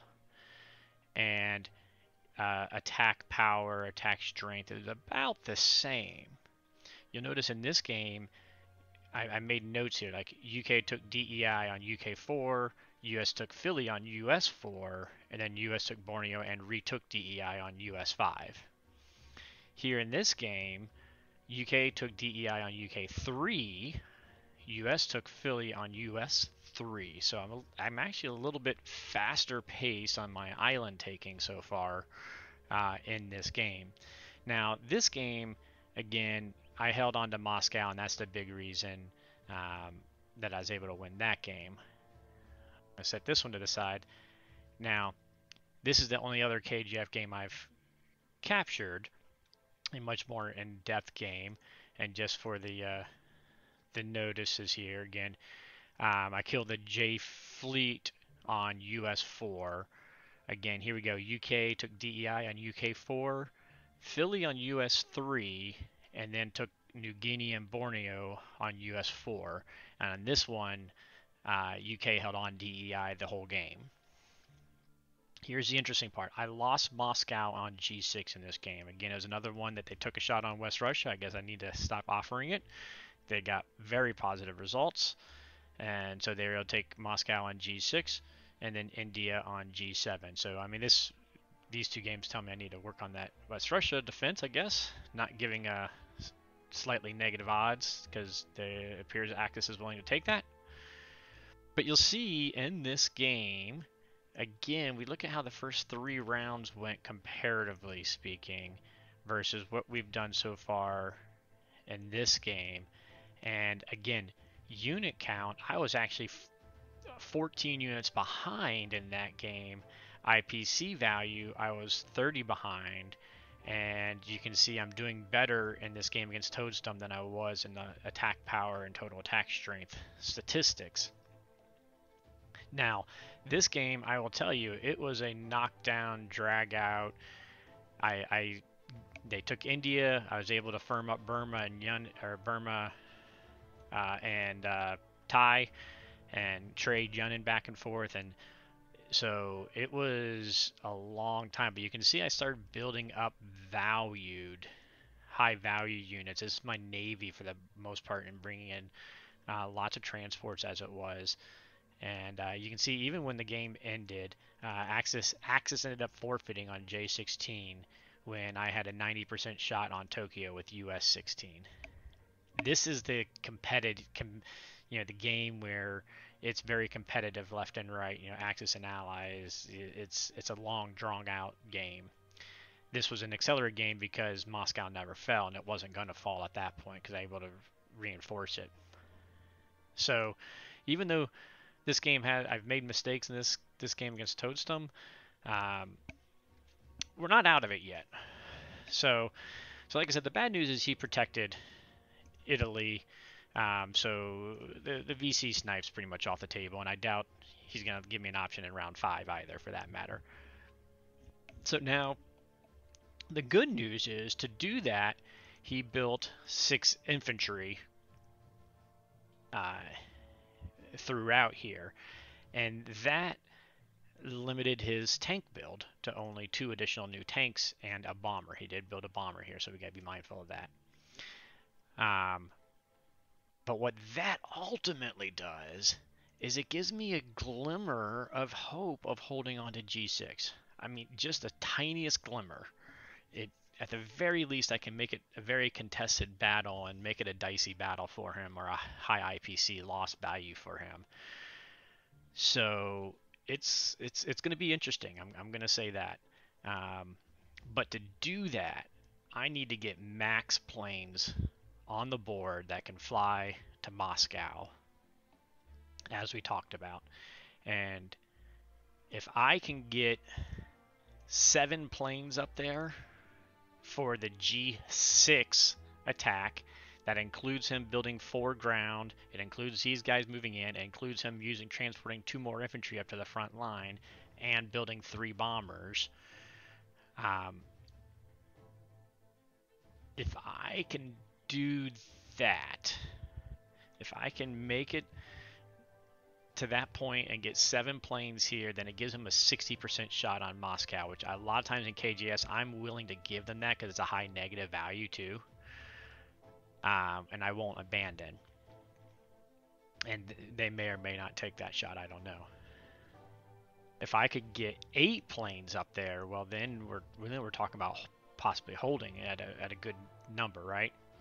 So planes, 1, 2, 3, 4. One of these planes has to fly off. That gives me 3 fighters I can build here. Will give me 7 planes, 7 fighters. Now, US4, depending on what Japan does, is a possibility I can fly some of these fighters into range of Moscow the next turn. I'm not counting on that, though, because there's a number of things that can happen here. If you really look and you do the crunching, I did dead zone 62. I dead zone 60, even if you wiped it and moved his fleet and built, I've got that dead zoned. 61's dead zone, 36 is dead zone. These guys are all dead zone. So really, he can go ahead and let me bang my fleets up against his, or he's going to bail out towards Africa to create headaches that way, or take DEI and use a destroyer block in here. Possibly, I don't know. He may not have to use a destroyer block now that I look at it. So we'll see what he decides. The other option he has is, even though the odds are going to be in my favor, and it would be a fairly negative IPC value for Japan to do, he could go ahead and smash his 6 planes and his 9 units into India and knock down the number of fighters I have that can fly back into here the next turn. So that is a possibility. I'm good against G5, but that would definitely give him G6 timing, but also that would pretty much neuter this fleet because they wouldn't have units to pick up and the fighters would be gone. So not sure his route yet. The other thing that comes onto the board is he saved a couple IPC, so he's got 49 right now. So, you know, look at my UK here. It's very thin, and so we got to really be respectful of the possibility of a Sea Lion. And if I'm building fighters down here instead of up here, and I'm flying this fighter down, that's going to open it up even that much more of a possibility now. I'm hoping to fly this one US fighter back up, as long as he doesn't attack India, but, you know, I can't count on that. So, long story short, I'm going to have all 3 transports in range of the UK one way or another.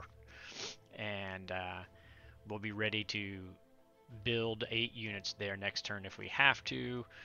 And I believe, you know, with 49 IPC, he can build a carrier for 14 and then 5 transports. That's the fear. So I got to make it so that a carrier build alone is a bit scary for him. Or just defend against 5 transports, which I still haven't fully decided, and I'm actually going to have to pause because I'm debating my own decision again right now. I'm going to bring the bomber up here, and I'm going to have the 1 fighter, so we got a bomber fighter threat there. And I'm debating whether just to leave the cruiser here. I mean, he could take a shot at it with the bomber, but, you know, cruiser, bomber, fighter almost guarantees he didn't need to do something more than just the carrier. I'm debating building a sub, actually. That sub tips the table, and the sub doesn't have to worry about getting picked off. But I really would like to bring these guys down here to Morocco. So, all right, I'm gonna pull the calculator up one more time because I want to just double check my math. If he built a carrier and 5 transports, then he'll have 5 infantry and 5 tanks that he could transport, plus 5 fighters and a bomber. Now he could potentially bring this battleship out this way too, but I could throw one of my boats in here and that would prevent the battleship from being able to attack that turn.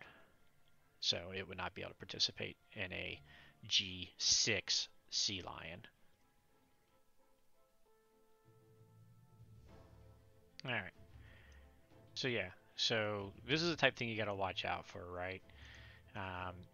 But this is what I built out for the possibility of a G6 Sea Lion. With me, I'm going to have 40 IPC with UK based on my plans. And so this is what my defense could be ultimately. And this is him doing 5 infantry, 5 tanks, 5 fighters, and a bomber trying to take it. So it cuts it down to a 27% chance. So I feel comfortable with that. I do need to keep enough there that he has to build a carrier and not just put like a, well, so he has to build at least a carrier. Or build a boat, right? So yeah. I'm going to end up taking pressure off of Karelia, which I don't like doing, simply because, but the fact is, I mean, he could send tanks. He's got this stacked. He could send tanks up there. and he can protect it pretty easily. He doesn't really have to do much to hold it, so we are going to temporarily just take the pressure off of it so that I can bring more units down to Africa to start prepping the Africa defense that's going to be coming around the corner. We know it's coming around the corner, right? There's no real question about that, so now, yeah, okay.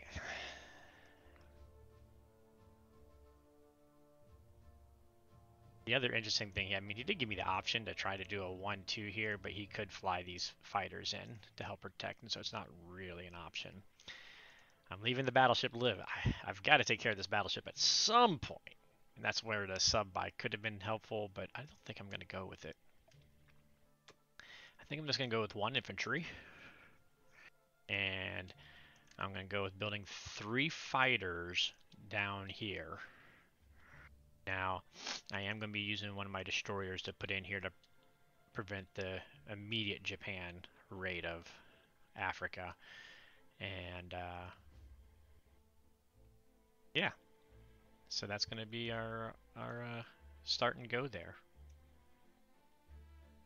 I'm not going to build a factory here yet, because he can probably take it, and I don't want to just give him a factory that he's just going to take, right? Okay.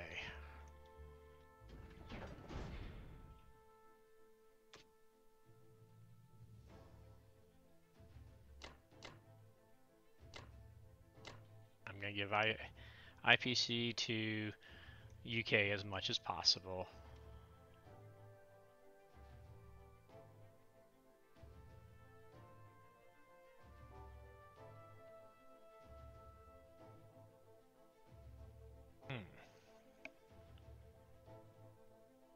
Let's see if he did 31 to build 6, he'd have to have 42. So as long as I got something there, we should be okay. Alright. I realize I'm just going to put my bomber up there, but now I just realized my bomber's not going to fit up there because I want my bomber to go here. Notice I'm using my artillery because I'm going to use this infantry back as a blocker. Now, Japan can take it out, and if they do, then I got to be ready for that. But if he does take it out, that also tells me his intention of blitzing these tanks through the next turn, and I can always lay a U.S. fighter down. Not ideal, but that I'm ready to if I need to.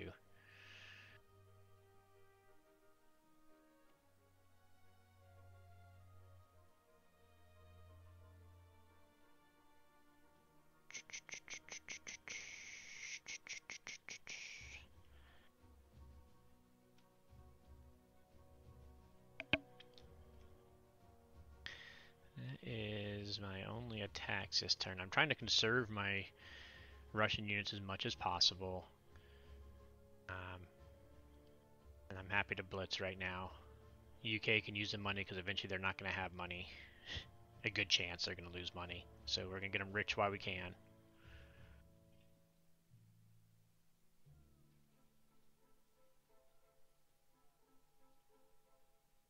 Alright. So, this is the debate, right? I could use this to land somewhere. He's got 2 fighters and a bomber that could hit here if I took both these, if I use the US, so still playing, he'd still clear it. But bringing him down here, I can have the cruiser destroyer, and all he has is the 1 bomber, so. Plus that keeps the battleship pinned in with the bomber that can come across in the cruiser, so.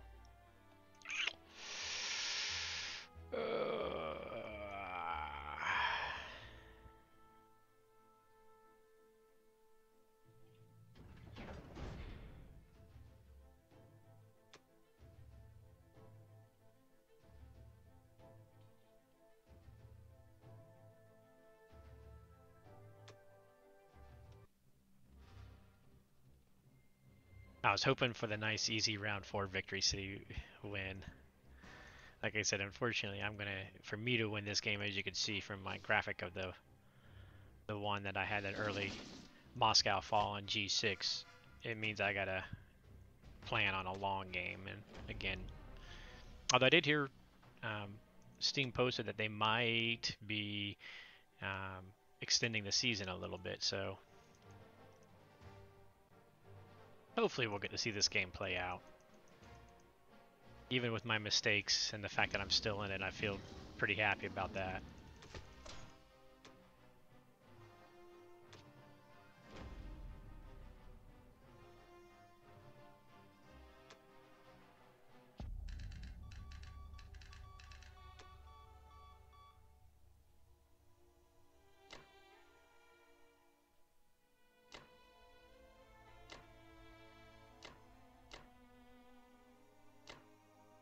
I'm just going to take this guy because they either can take it or they cannot take it, but I mean, that one defense against 9 units and all his planes isn't worth wasting the dude.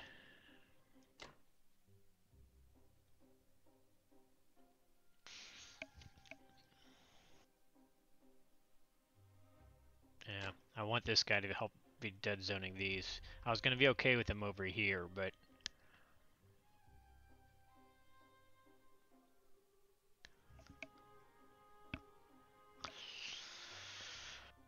hmm.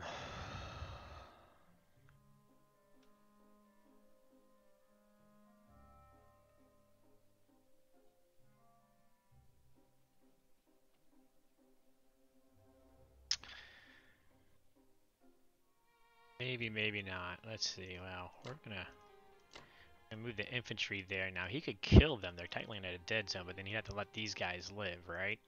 And so then I'd be able to re-attack. So I'm gonna go ahead and move them in a technical dead zone because I am gonna be pulling some of these guys back.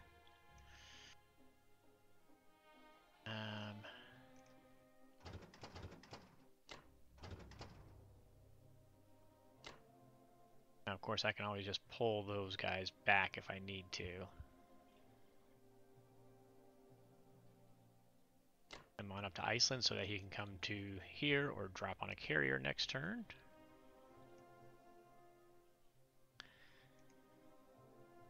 I'm gonna think twice on this guy. I mean, I will have this fighter, so he has to put a boat down, which means you can only have 5 transports max, and I can defend against 5 transports. Do I need this bomber to be in range of there or not? I mean, everything says no, right?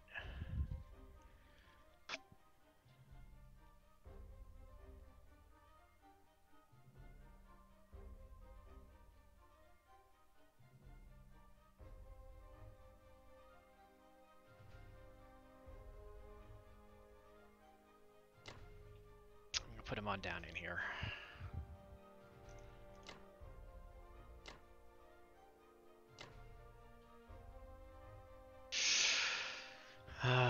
This does make me squeamish. I am not gonna lie. This makes me nervous. I feel like I could be overlooking something here, but at the same time, I feel like I should have.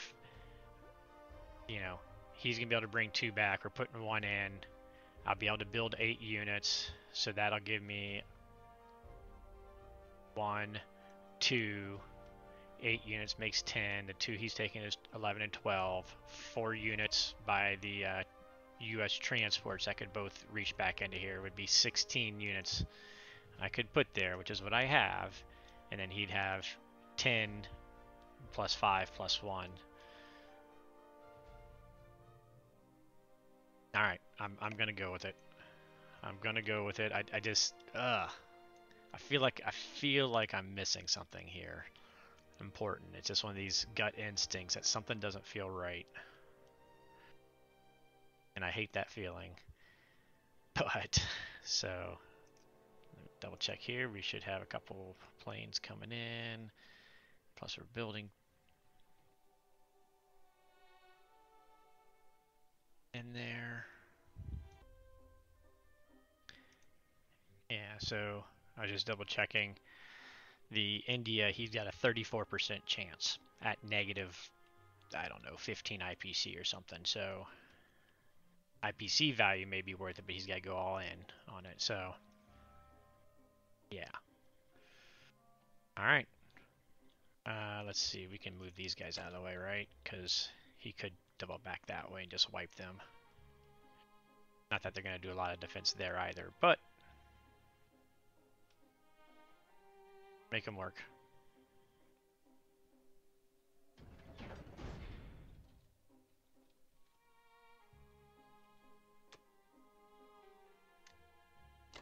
So we're going to put our 3 fighters in there. One dude, this feels very lonely.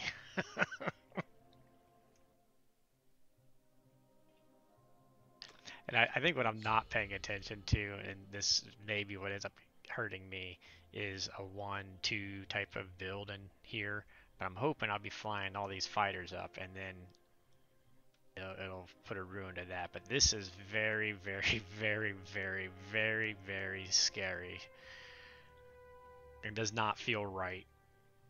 This is what makes me very nervous. I don't know that I've ever had England this empty in a KJF.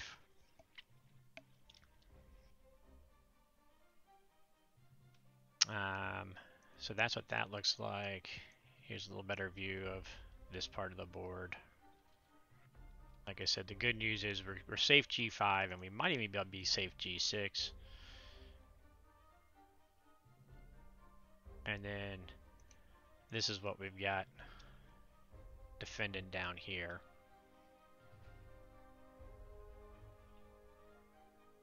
He's got the 1 fighter that can join, but this is our defense. And here we've got mixed carriers and whatnot. And he's got 7 fighters that can hit this zone. Like I said, he could hit this zone, but he has to attempt to take here and anything he sends, because he's not going to be able to take this with the destroyer block. So, I mean, he can theoretically, but it's not beyond to be able to attack these and land in this zone and come in here. So anything he sends here will be sacrificial at best, and he'll have to sacrifice a unit against here and here. So I kind of like this little play that these guys should be safe. So all right, there we go. Quick end point on here. I remembered what I forgot. And that is the fact that he could bomb UK as well. And if he gets a hit there, that'll throw all my number crunching off. And could give him better options there. So right now I do think I have it at like a 25-30%. So he'd need to hit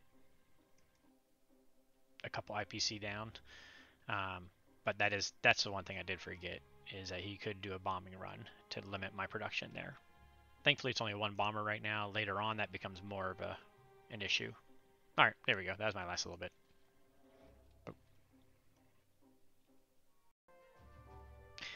All right, guys, so Japan 4, he did go for the India shot, which is interesting to me, and I think may have been one of the best things that possibly could have gone for me. Because what that means is 4 fighters survive. Now, I don't need any fighters in Moscow for G5. And y'all recall I was saying I need, like 7, 8. Really, I need to get to 9. I miscounted. So I just recalculated everything. But I've got 4 U.S. fighters that could land in India this next turn. So then I'll have 8 fighters between G5 and G6 I can move up, plus 1 from here. So I'll have 9 fighters I can fly in. Plus, I'm going to bring my bomber up here. Now, one of the things I'm going to have to keep an eye on, right, is he did keep his 1 infantry here. So next Japan 5, he can send a transport, grab, hit here with 3 fighters and 1 battleship, because there's only 1 unit. So I do need to cover there, but I've got enough that I can build an AA and an infantry for UK here, as well as a carrier and 2 fighters over in either C Zone 6 or 7 on UK5, which means UK6 they can start flying. I can start doing my 2-fighter a turn pump from the UK into Moscow, and any of the Sea Lion stuff is going to be not looking so bad for a little bit. So the AA and the infantry should allow, with dice not being too horribly, me to be able to fly in all 4 of the Americans. Because think about UK5, these 4 planes are going to fly up, so it's going to just leave the 4 American planes that I'm going to fly in there, or 5 with the bomber, sitting there. And then what I build with UK, which would be an infantry and artillery. And I'm hoping the most he gets is 3 hits out of the infantry and 3 fighters, and I wipe him out. And then I can fly at least 4, if not all 5 planes, US planes, into here. Like I said, then I'll also build the carrier over here. Meanwhile, we're going to fly these 2 fighters over to C-Zone 61, where this carrier is going to catch them. And then on US 5, they can pump into Russia. Additionally, I don't need all 4 of these fighters for the fleets. That I'm going to be able to fly 2 of these fighters over here to Egypt that I'm going to be working on stacking up.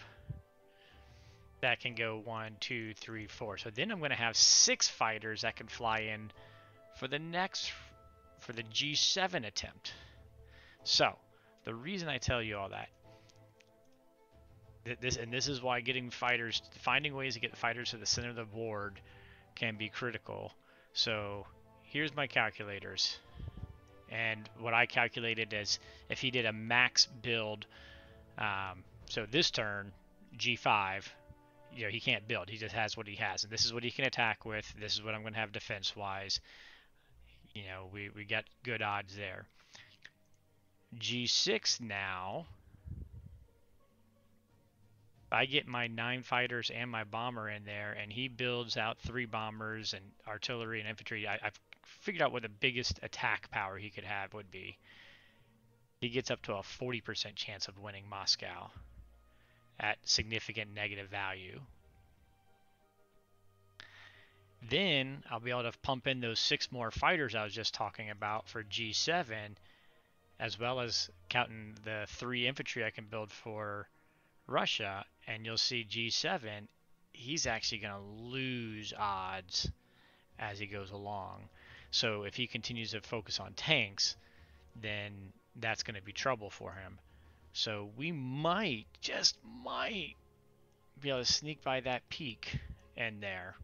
And meanwhile, once I land my carrier, I'm going to start landing my troops on this side, so that he's going to then have to start dealing with a Western front.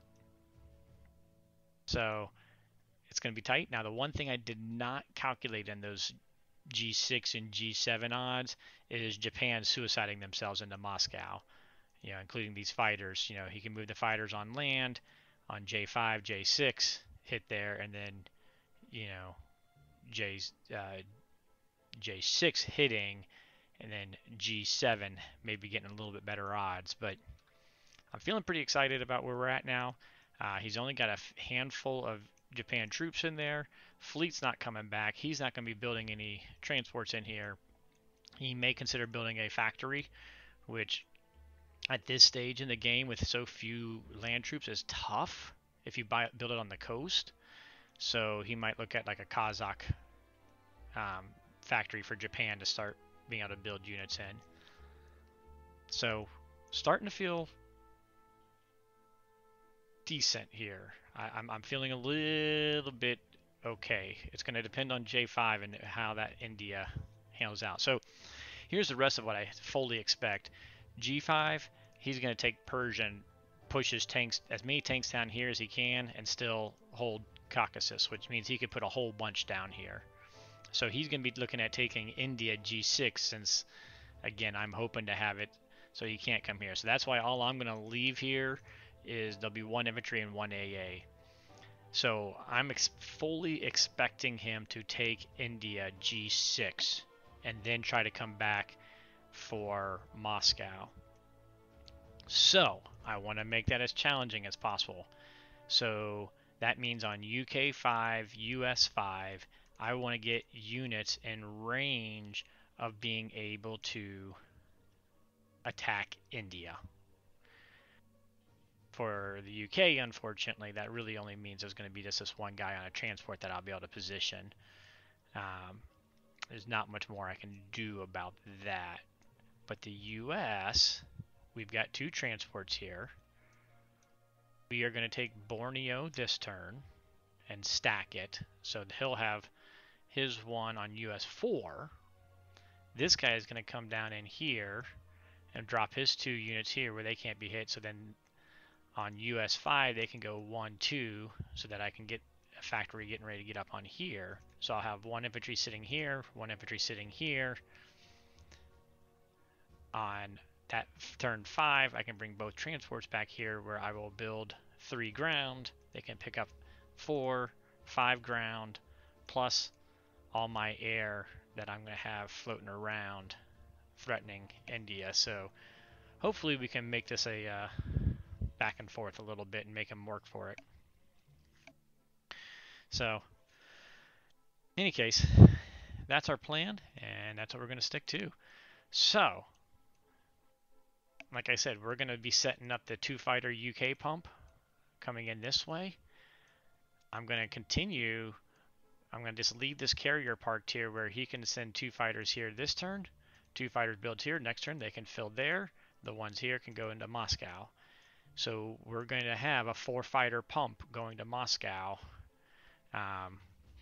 during all of this setup. I don't need more boats down here because he's been excommunicated and they're only going to have 1 ground unit to play with, so that's nice. These eventually will cause havoc over in the Atlantic, and I'm going to have to defend that, but we'll worry about that as we have to deal with that, basically. So meanwhile, I want to continue to work on pumping up transporting units over here in order to protect the G6 Sea Lion and keeping it down at around a 30% shot. I've got to use my transports to take 3 of these units and this guy so that they have 4 units capable still of coming back to the UK. So I'm going to bring a couple guys down south here with the tank so that they're getting ready for mobility in case Japan comes over this way, and we're just going to get set up that way. So I'm going to be building 2 infantry that I'm going to put here that can come up to here. So one of my transports is going to come down to 23. Next one can come to 10. My other transport is going to come up to 10 to meet him. And so then I'm going to just have a U.S. shucking going on here. And unless he brings his bomber out to the coast, I don't have to worry about the bomber disrupting it at all. If he brings it to the coast, then we'll adjust to what we have to. And then, of course, we are going to build an industry for the Philippines. So an industry, 2 fighters, 2 infantry is our build this turn.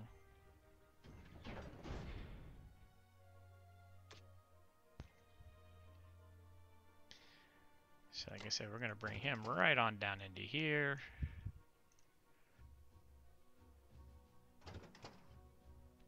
I was considering every which way to possibly take the DEI and kill this infantry now, but it just makes things too awkward and too possible for a goof up, so we're not going to.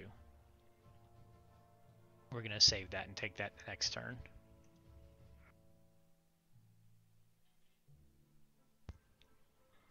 Don't think we have any other attacks. I don't think he can hit 1, 2, 3. Yeah. So the UK fighters will be able to take out the transport. We'll take him out with the 2 fighters that we're going to keep back with the fleet here. I could take everything and attack the fleet right now, the Japan fleet. I could do a 1-2 and it's pretty good that I could kill it, but I wouldn't have my fighters survive to get to Moscow. And since this fleet is relatively impotent, since it's only going to have 1 Japan, this is more deadly. If he had all 8 of those infantry that he's taking around with him and coming around here, then he's threatening DC and London with 4 transports, and that would have been more scary. But since he's only got 1 infantry, we'll find a time to pick him off some other time. And I'm just going to let the fleet live for right now. Let's see, I think that's all our attacks right now.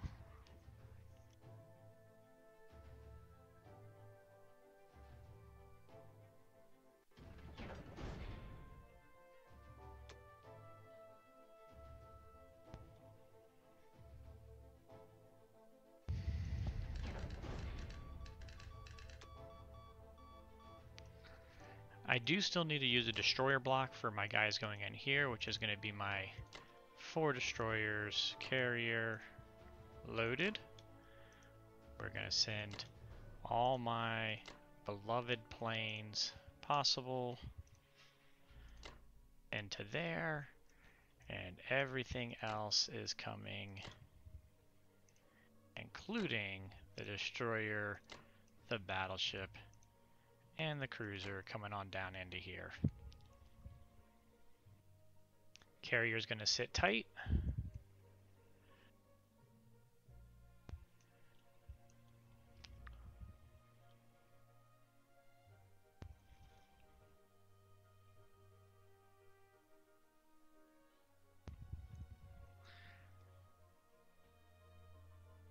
So no.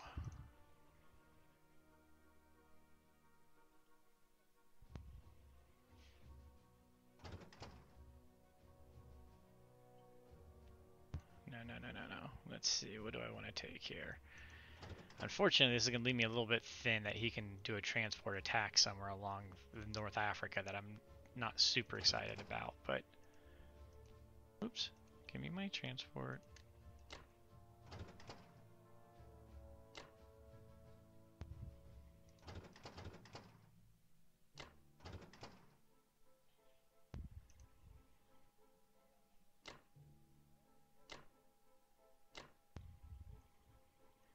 I want to do that. Do I just want to leave it like that?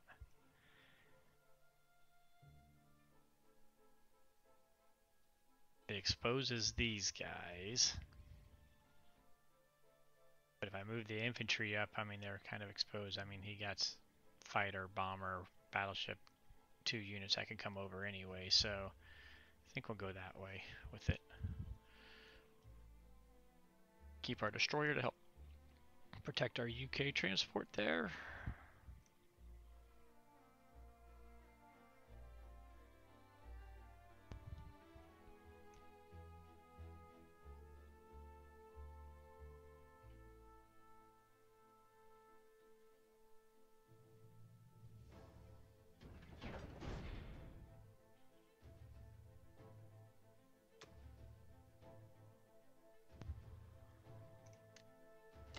Put our complex down.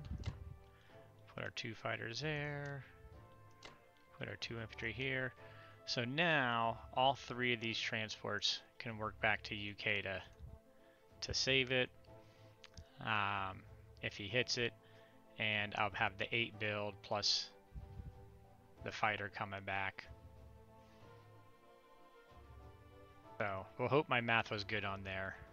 I'm a little concerned about that, to be frankly honest. I ain't gonna lie, but we are here. We're done.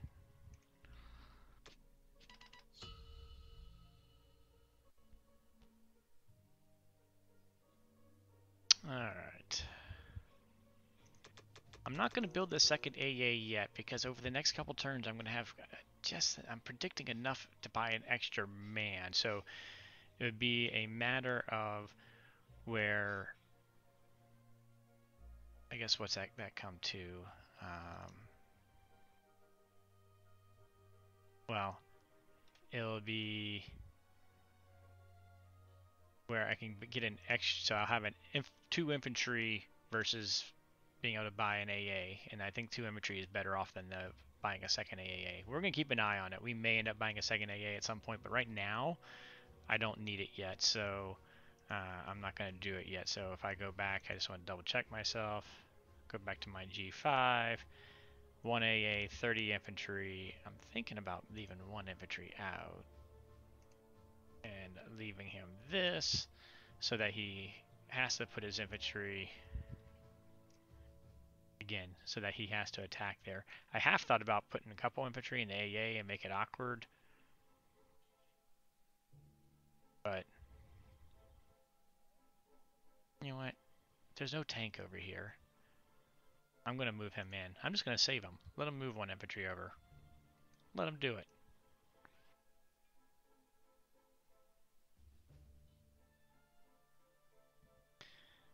Alright.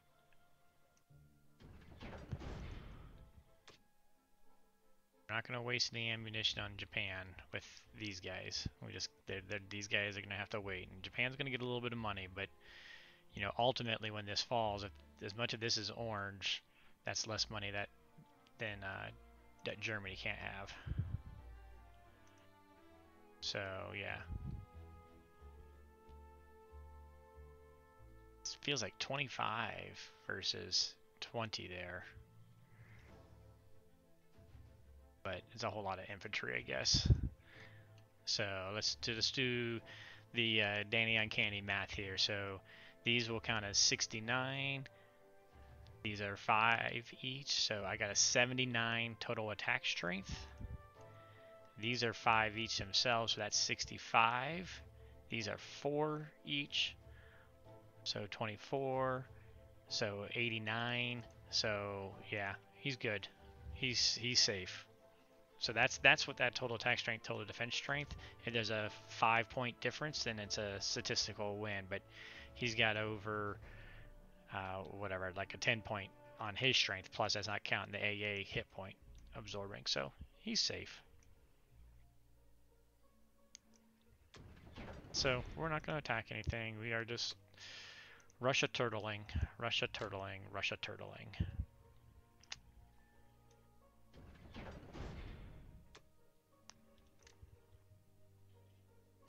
Alright, here we go, turtle power.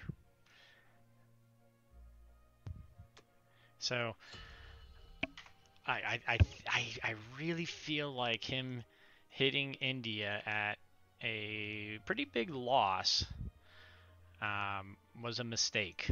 I really do. I think he should have took those 8 units, moved out this way, and then been able to go here and create all sorts of havoc elsewhere, instead of just burning up 3 of his plane and all that, the 8 infantry and whatnot.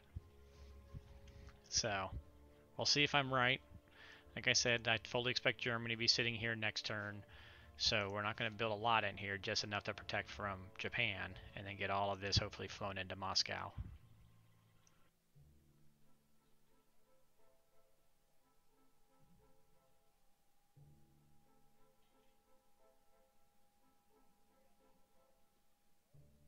We don't have to worry about the German bomber can't do a clearance yet on the blocker. So we're good there for another turn.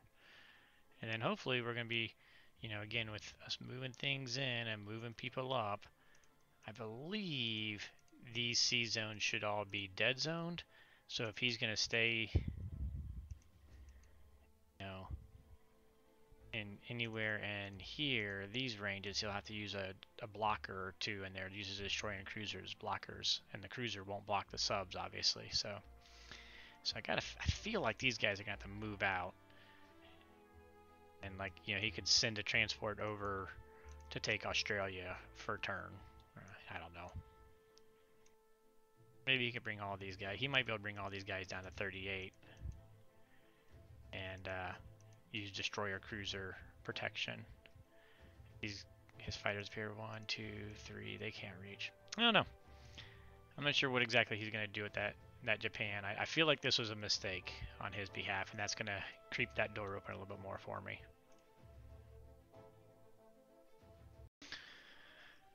Alright, so here we head into UK 5, and things are getting interesting. Purchase for Germany, 8 infantry, a transport, a carrier, and artillery. So I was going to make the comment last time. I forgot I was going to make the comment. Who needs to kill that battleship early? Maybe I'm going to be eating my words now. maybe I need that battleship dead now, because this is an interesting development. So let's talk about what that means. So he built a transport and a carrier. So he spent 21 IPC on Navy for Germany. So the first thing that means Moscow's not as in trouble. So I don't need to send as many fighters as I initially needed to. As it turns out, double checking my notes here real quick, I will need to send 5 fighters at least into Moscow before Germany's 6. So G6 is not an issue. So that's good. Obviously, he did what I expected here. India's toast. But what he is doing is he's making Africa toast early. So if he starts making early toast of Africa and eventually takes Moscow, then that's a winning board for Axis at that point. So I either need to stall this. Well, I need to stall this as long as possible, and I need to get reinforcements to Africa as quickly as I can. But this Navy is going to make that much more challenging. Good news is we had already talked about it. I planned on dropping a carrier and 2 fighters up here in the Atlantic this turn, and I got this cruiser. My plan down here is I am going to go. I don't need to build my infantry in AA, so that 80 APC, I'm just going to build a destroyer too. So I'm going to match his carrier and raise him a destroyer with the UK. Obviously, so what else does this? What does this fleet mean exactly? One, if it combines with the Japan fleet, this is going to be a pretty massive fleet with 3 battleships and 4 carriers floating around. Not something I want to deal with, to be frankly honest. So that's one thing that means I don't want them to join. These tanks here and 2 transports that can come and hit Egypt next turn means Germany 6, he's going to control the Suez. So he just needs to make Japan 6, he can pull his fleet over here, tuck them in, do whatever, and then on, Japan 5, he can pull them, in Japan 6, he can pull them on into the Mediterranean. And now we got a massive fleet that's going to be problematic. I told you these guys are going to be in trouble at some point. I didn't expect it quite this way. So what that means, to nullify that, all my UK plus these 4 fighters, so the 8 fighters, destroyer, 2 carriers, 2 subs, and a cruiser has a 75% shot on his fleet. So I'm taking it now. I'm going to go ahead and try and wipe the Japan fleet now and not save it for later. Because then US comes into C-Zone 36 with all of their might, and we've got this dead zone from the Germany fleet leaking out this way. The UK, with a cruiser, destroyer, carrier, and 2 fighters sitting in C-Zone 6, as it's going to be, which I'll explain in a minute why we're doing C-Zone 6, keeps C-Zone 13 mostly dead zoned. If 1 fighter survives from here, they're going to land here, and they 1, 2, 3, 4. Then we got C-Zone 13 dead zoned. So we'll have this in dead zone, we'll have this in dead zone, so that we're keeping his fleet contained in the Mediterranean. Because the last thing I want to do is have his fleet getting out and doing something like taking DC or messing up the shuck down here or whatever. So for, contained in the Mediterranean is not necessarily a good thing either, per se, but it's better than it merging with the Japan fleet or coming out and, threatening London and DC at the same time. If I don't have 1 fighter live, which pray that we have at least 1 fighter live, the average is that we have a cruiser, or that we have 4 between cruiser and fighters, because it takes cruiser out first. So the average result is 4 fighters live. So I just pray I have at least 1, because then that'll contain them. Now I hope I have better than that.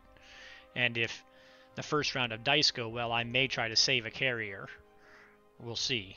It's more important that we wipe them. But this UK fleet, then that just leaves me just the US to handle this corner of the world, which is kind of nice, so I'm not having to do the dual armies and whatnot. So that's not a horrible thing. And then UK is going to be developing here, so they're going to be trading this front, and then Africa is going to be the big question, right? So now I get the Mediterranean fleet contained in the Mediterranean. Oh, if one fighter does not live of UK, then US is going to have to look at building enough subs to sink. I guess that's probably what, 3 subs to be able to sink the battleship, because the UK should knock out everything else at least. But they'll need 3 subs to be able to sink the battleship. Hopefully I don't have to build those. I'd rather spend that money elsewise. The good news is US has the money, but I'd rather build a couple more transports and get a little shucking fleet going here to contest the fact that he's shucking directly. I'm going to have a 2-step shuck because of these fighters getting in the way. So yeah, that's what all this is kind of looking like. Interesting, to say the least.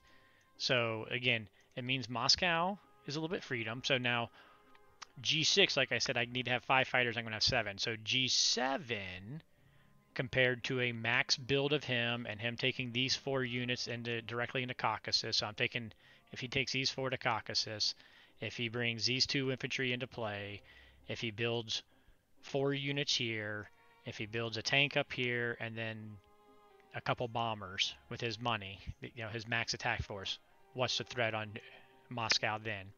And then to defend it comfortably, I need to have 12 fighters in there for the G7 attack. Now, 11 fighters is not horrible. I will go with 11 fighters in there. It gives him a 60% chance to win while losing at a 20 to 30 negative IPC value for him. So I'm willing to risk it for that. So if I get 11 fighters in there, so let's count our fighters. These guys can't be there, right? I'm designating them to fighting.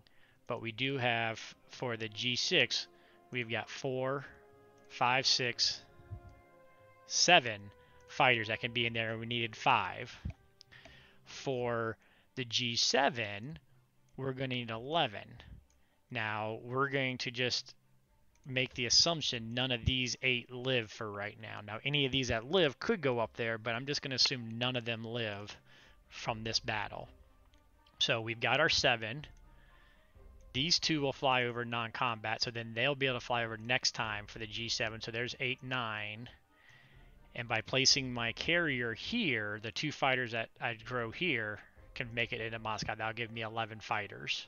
And that's why we got to put the carrier here in C-Zone 6 this turn.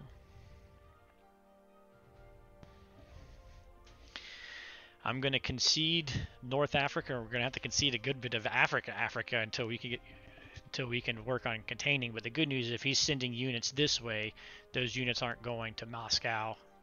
And hopefully we're going to start ramping up the UK transports and getting him trading over on this side. So hopefully we're going to try to limit that as well. But yeah, it just turned interesting. I was just starting to feel pretty good about where we're at and everything too.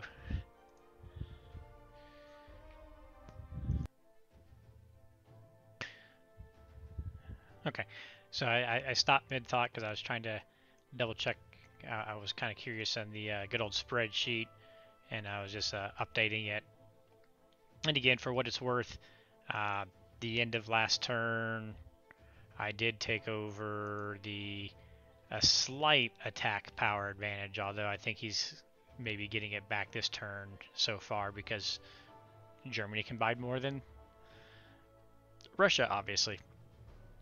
So, any case, all the talking is done. It's time to get moving, right? Make sure I got everything set correctly here. So we are buying a destroyer, a carrier, and 2 fighters to head up to here.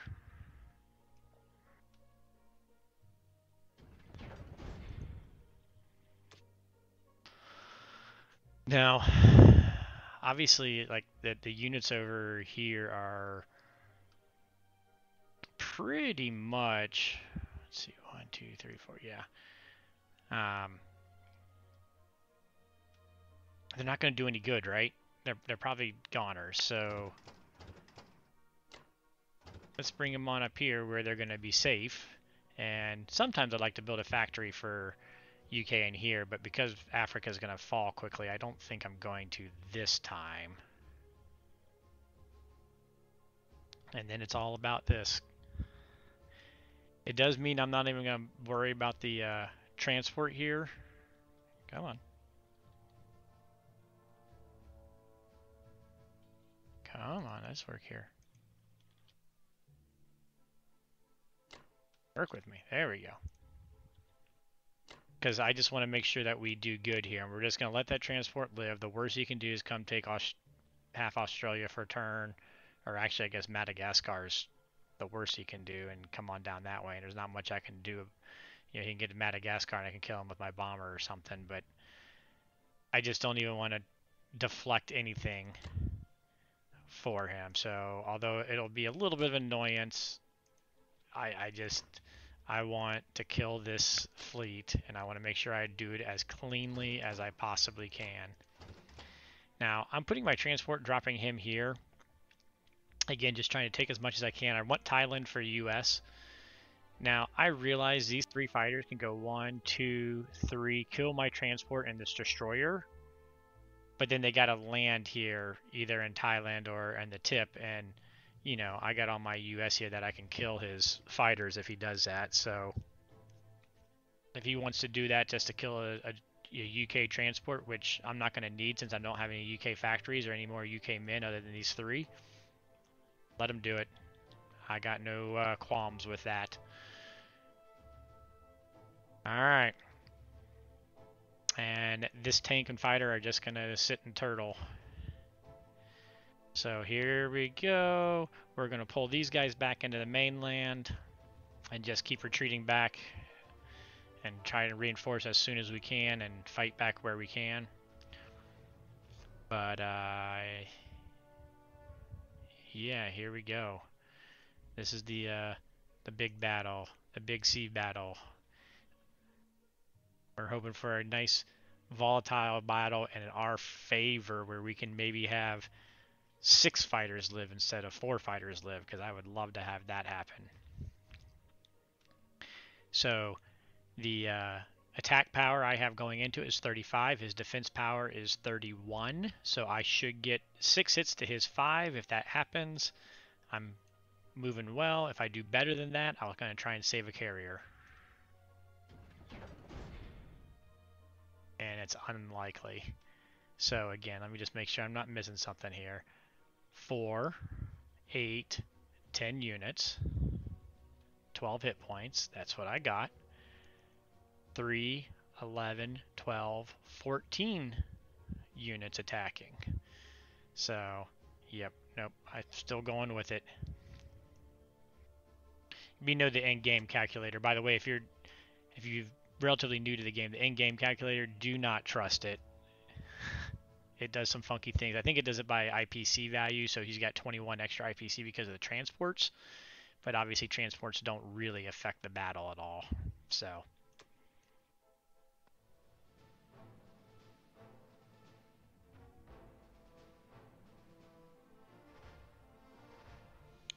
alright, we need 6 hits to 5 or less on his side.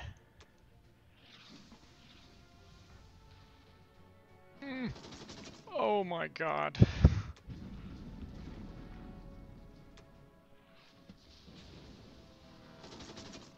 Okay, well, we're definitely trashing the carriers because we went down a hit there. His destroyer's out. Is it better to take the cruiser or use the hits from them? The surprise shots. I don't know if the surprise shots are better than the cruiser or not. Hold on. Alright. This is one of these weird ones that I was playing with a bit different permutations. More likely that he has a fighter live. But if his fighters live and I kill his carriers, it doesn't matter. If his... long story short, I'm going to keep the sub so that we get C hits, because we don't have to kill the fighters. We have to kill the carriers and the battleships.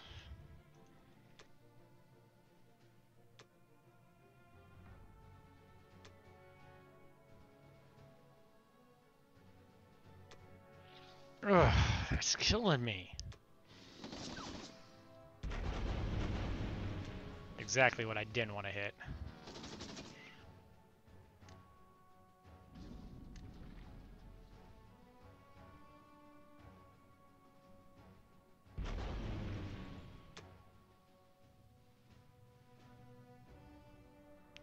God, the dice are killing me.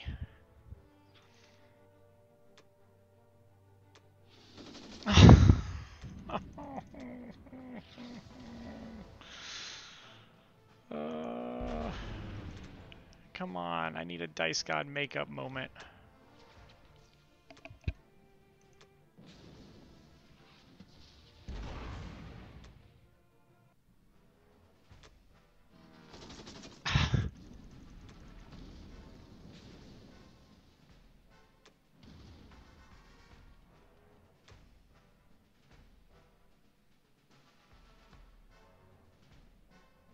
I was feeling so happy about this game. And this is where sea battles just get you.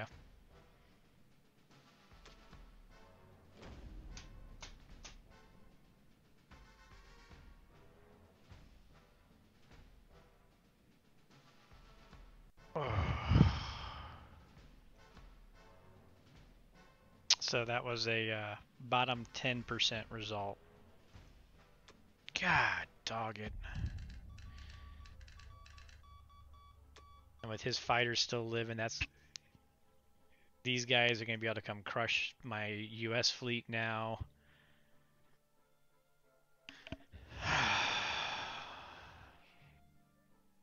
Dang it.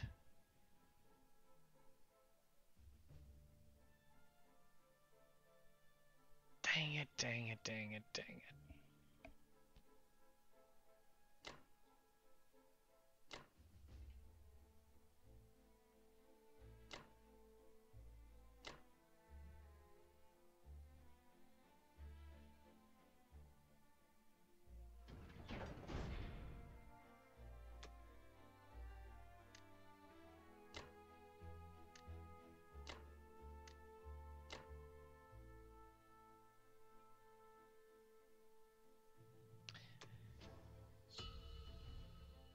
Oh, I just wanted to win the battle. I didn't care even though I was supposed to have 4 fighters live the battle. I didn't care if I didn't have a single fighter live. I would have been okay.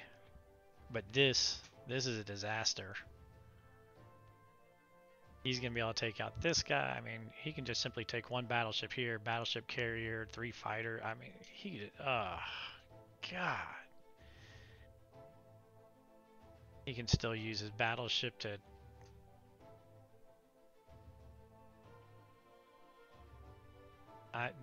That makes me very frustrated.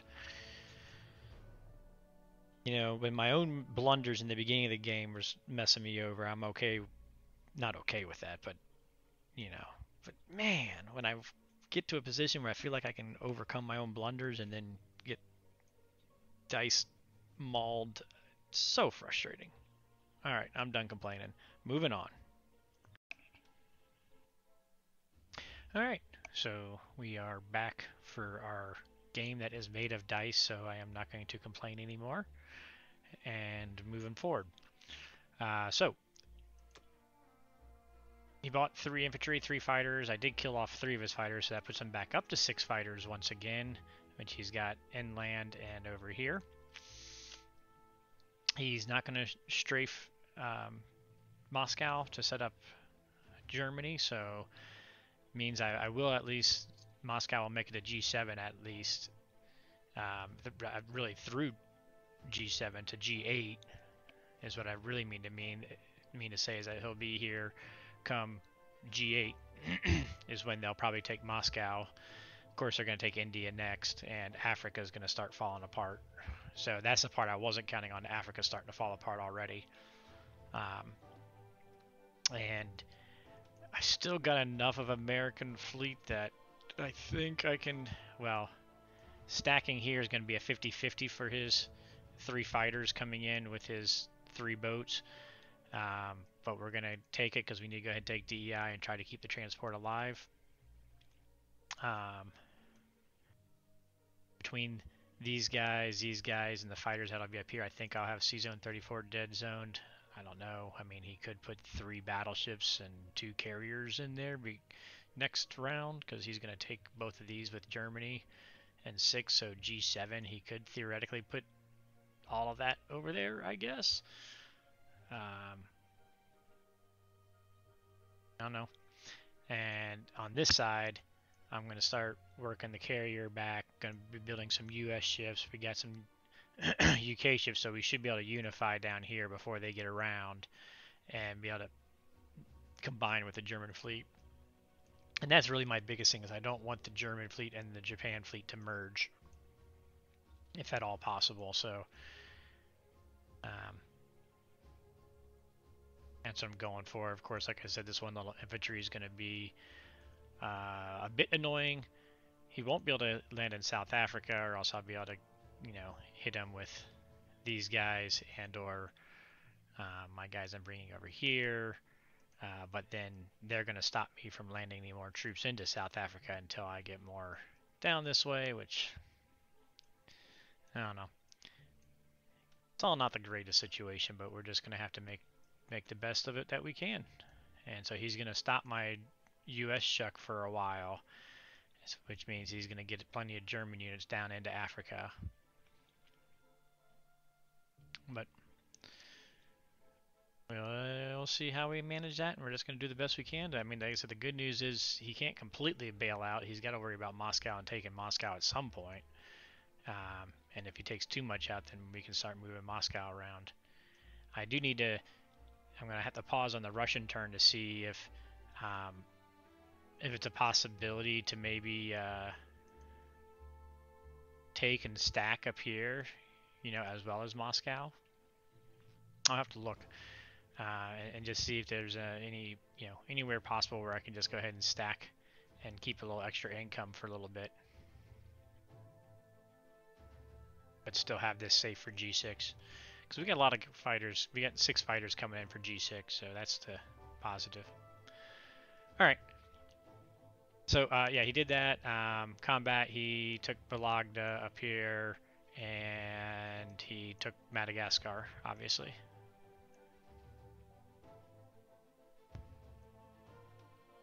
I was planning on using this bomber to try and kill these 2 guys, but maybe I can get my 2 AAs and my 2 infantry with my 2 AAs come back here so that he'd have to use his transports and use this bomber to pick off the Madagascar guy. So I don't have to worry about that issue, about him taking anything with that, South Africa, Brazil, coming back around to New Zealand, anything for that matter. I think it might be worth going ahead and just picking him off with the bomber rather than attacking here like I was going to. I mean, I'm going to fall apart in Africa regardless, right? So,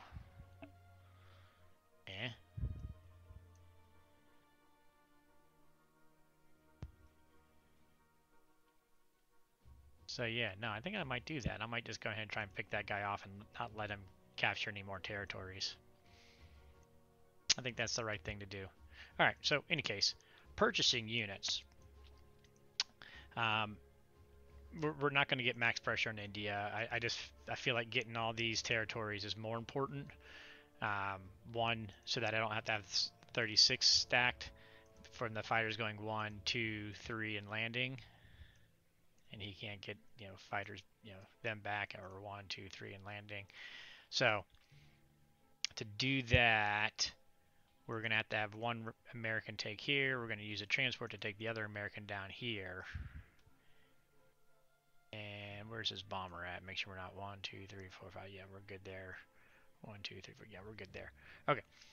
So we can claim all of this. And then let's see. So we'll build 2 infantry for that transport to be able to grab next turn. All of this is going to go to DEI. And so that'll get us 3 infantry, 3 U.S. infantry facing India at least. We're gonna go ahead and build our factory. We're gonna need to build 2 factories next time. So purchases, building 3 infantry. That doesn't feel right.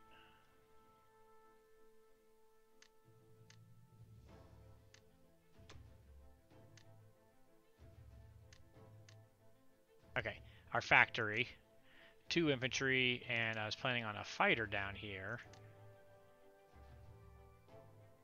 And then that would give me 2 destroyers over here. 2 destroyers to go with the 3rd destroyer to be able to 1-2 dead zone C zone 13 is what that is. I need at least 2 boats coming in. I could do it with 2 subs, and that would give me a 7 IPC. But I don't really have anyone for him to transport at the same time, so I'd rather keep the surface ships, the destroyers versus subs, for, you know, air protection, because we're going to need it as this game goes on.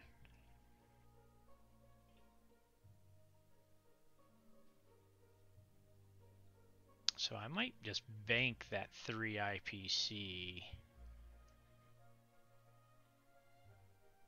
for next turn, because next turn we're going to want to build 2 factories. Good news is we're going to add 7 IPC to the US this turn.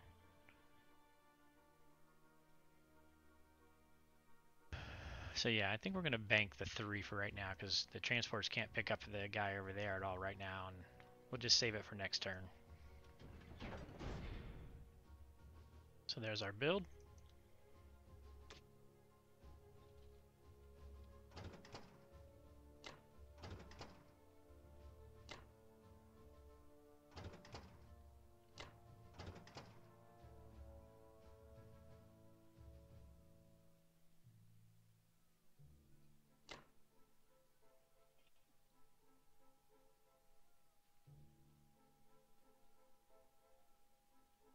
Plus, if I pull these guys back and it makes them come this way, that's less soon that they're coming this way, right? So I don't even think he'll chase them. I think he'll let them live. Maybe. I hadn't really thought about what I was going to do with these guys. Oh yeah, no, that's right. I was going to come down here. That's what I was going to do. Not much else we can do with them.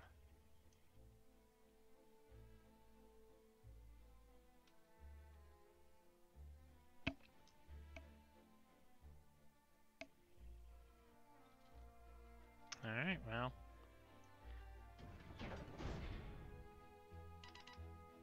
Let's go bomber.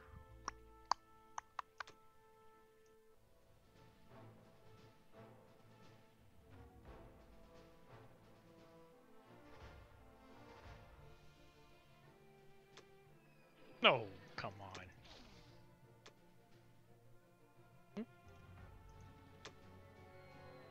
What? Oh. Okay. Thank you. Whew. Alright. Happy with the final result, at least.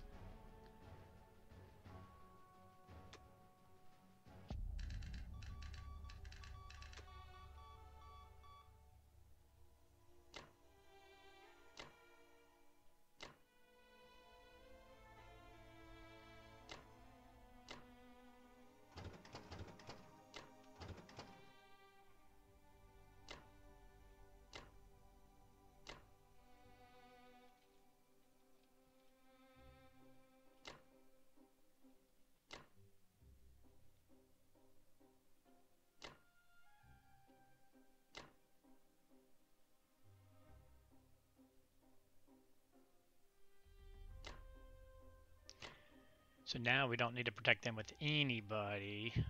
I don't believe. 1, 2, 3.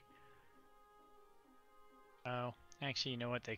He could sacrifice his carrier if he wanted to go 1, 2, 3, and then land him on the carrier. I don't know. I mean,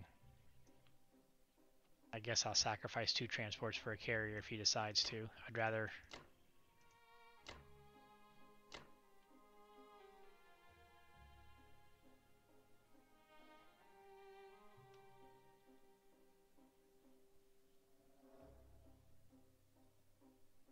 use one less here. What's the 6? I really do want those fighters to live, though. Because I want those fighters going into Moscow. It's kind of important the next turn, so... don't think we can pull off 3 destroyers real well. Yeah, it's 50-50-ish. I mean, he could take... you know what? We had a bad dice, so we're going to go ahead and do that. So that he'd have to actually attack C-Zone 35 as well, not just move his carrier in there in order to kill those guys.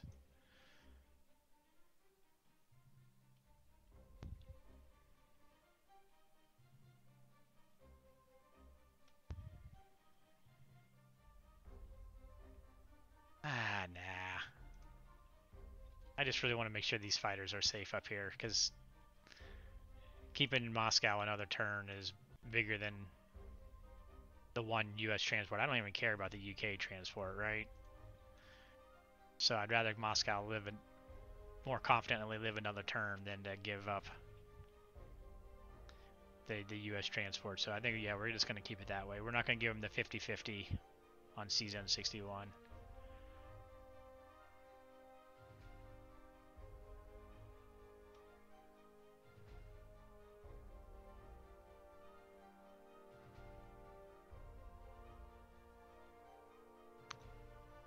Alright, I think that's it.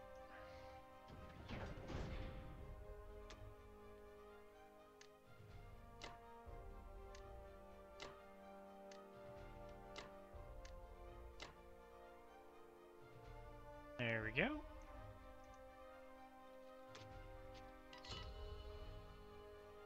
I'm going to be back in just a second.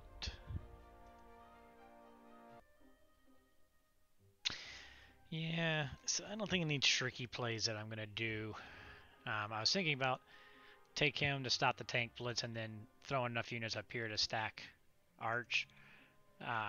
Since we got the 2 extra fighters that we didn't need in here.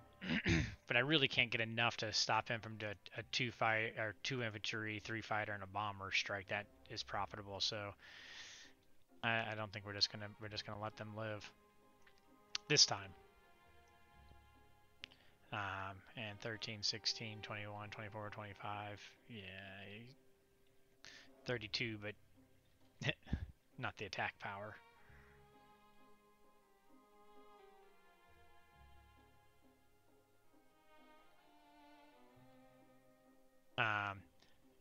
So here's the interesting thing that I think I am going to do, though, is I'm thinking multiple turns, right? In particular, I'm thinking about the G7 build for Germany 7, and what can we max defend with Germany 7.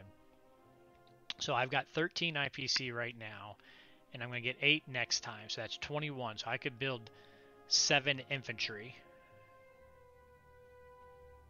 Or would it be worth using 1 unit to take here, and that takes me up to 23, so I could build 6 infantry and an AA. You know, as I think about it, that would basically be trading 2 infantry for 1 AA. Does have 6 planes coming in, but I think 2 infantry is going to be a better defender than 1 AA if my memory is not off here. 32, 60.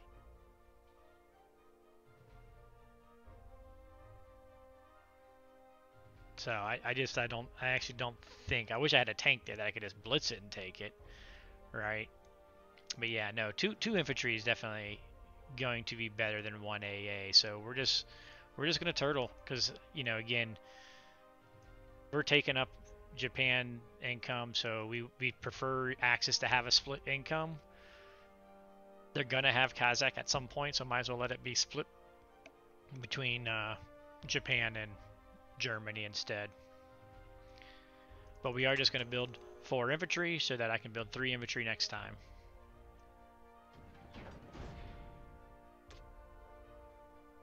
not going to do any combats. We're just waiting out until we are ready to move out.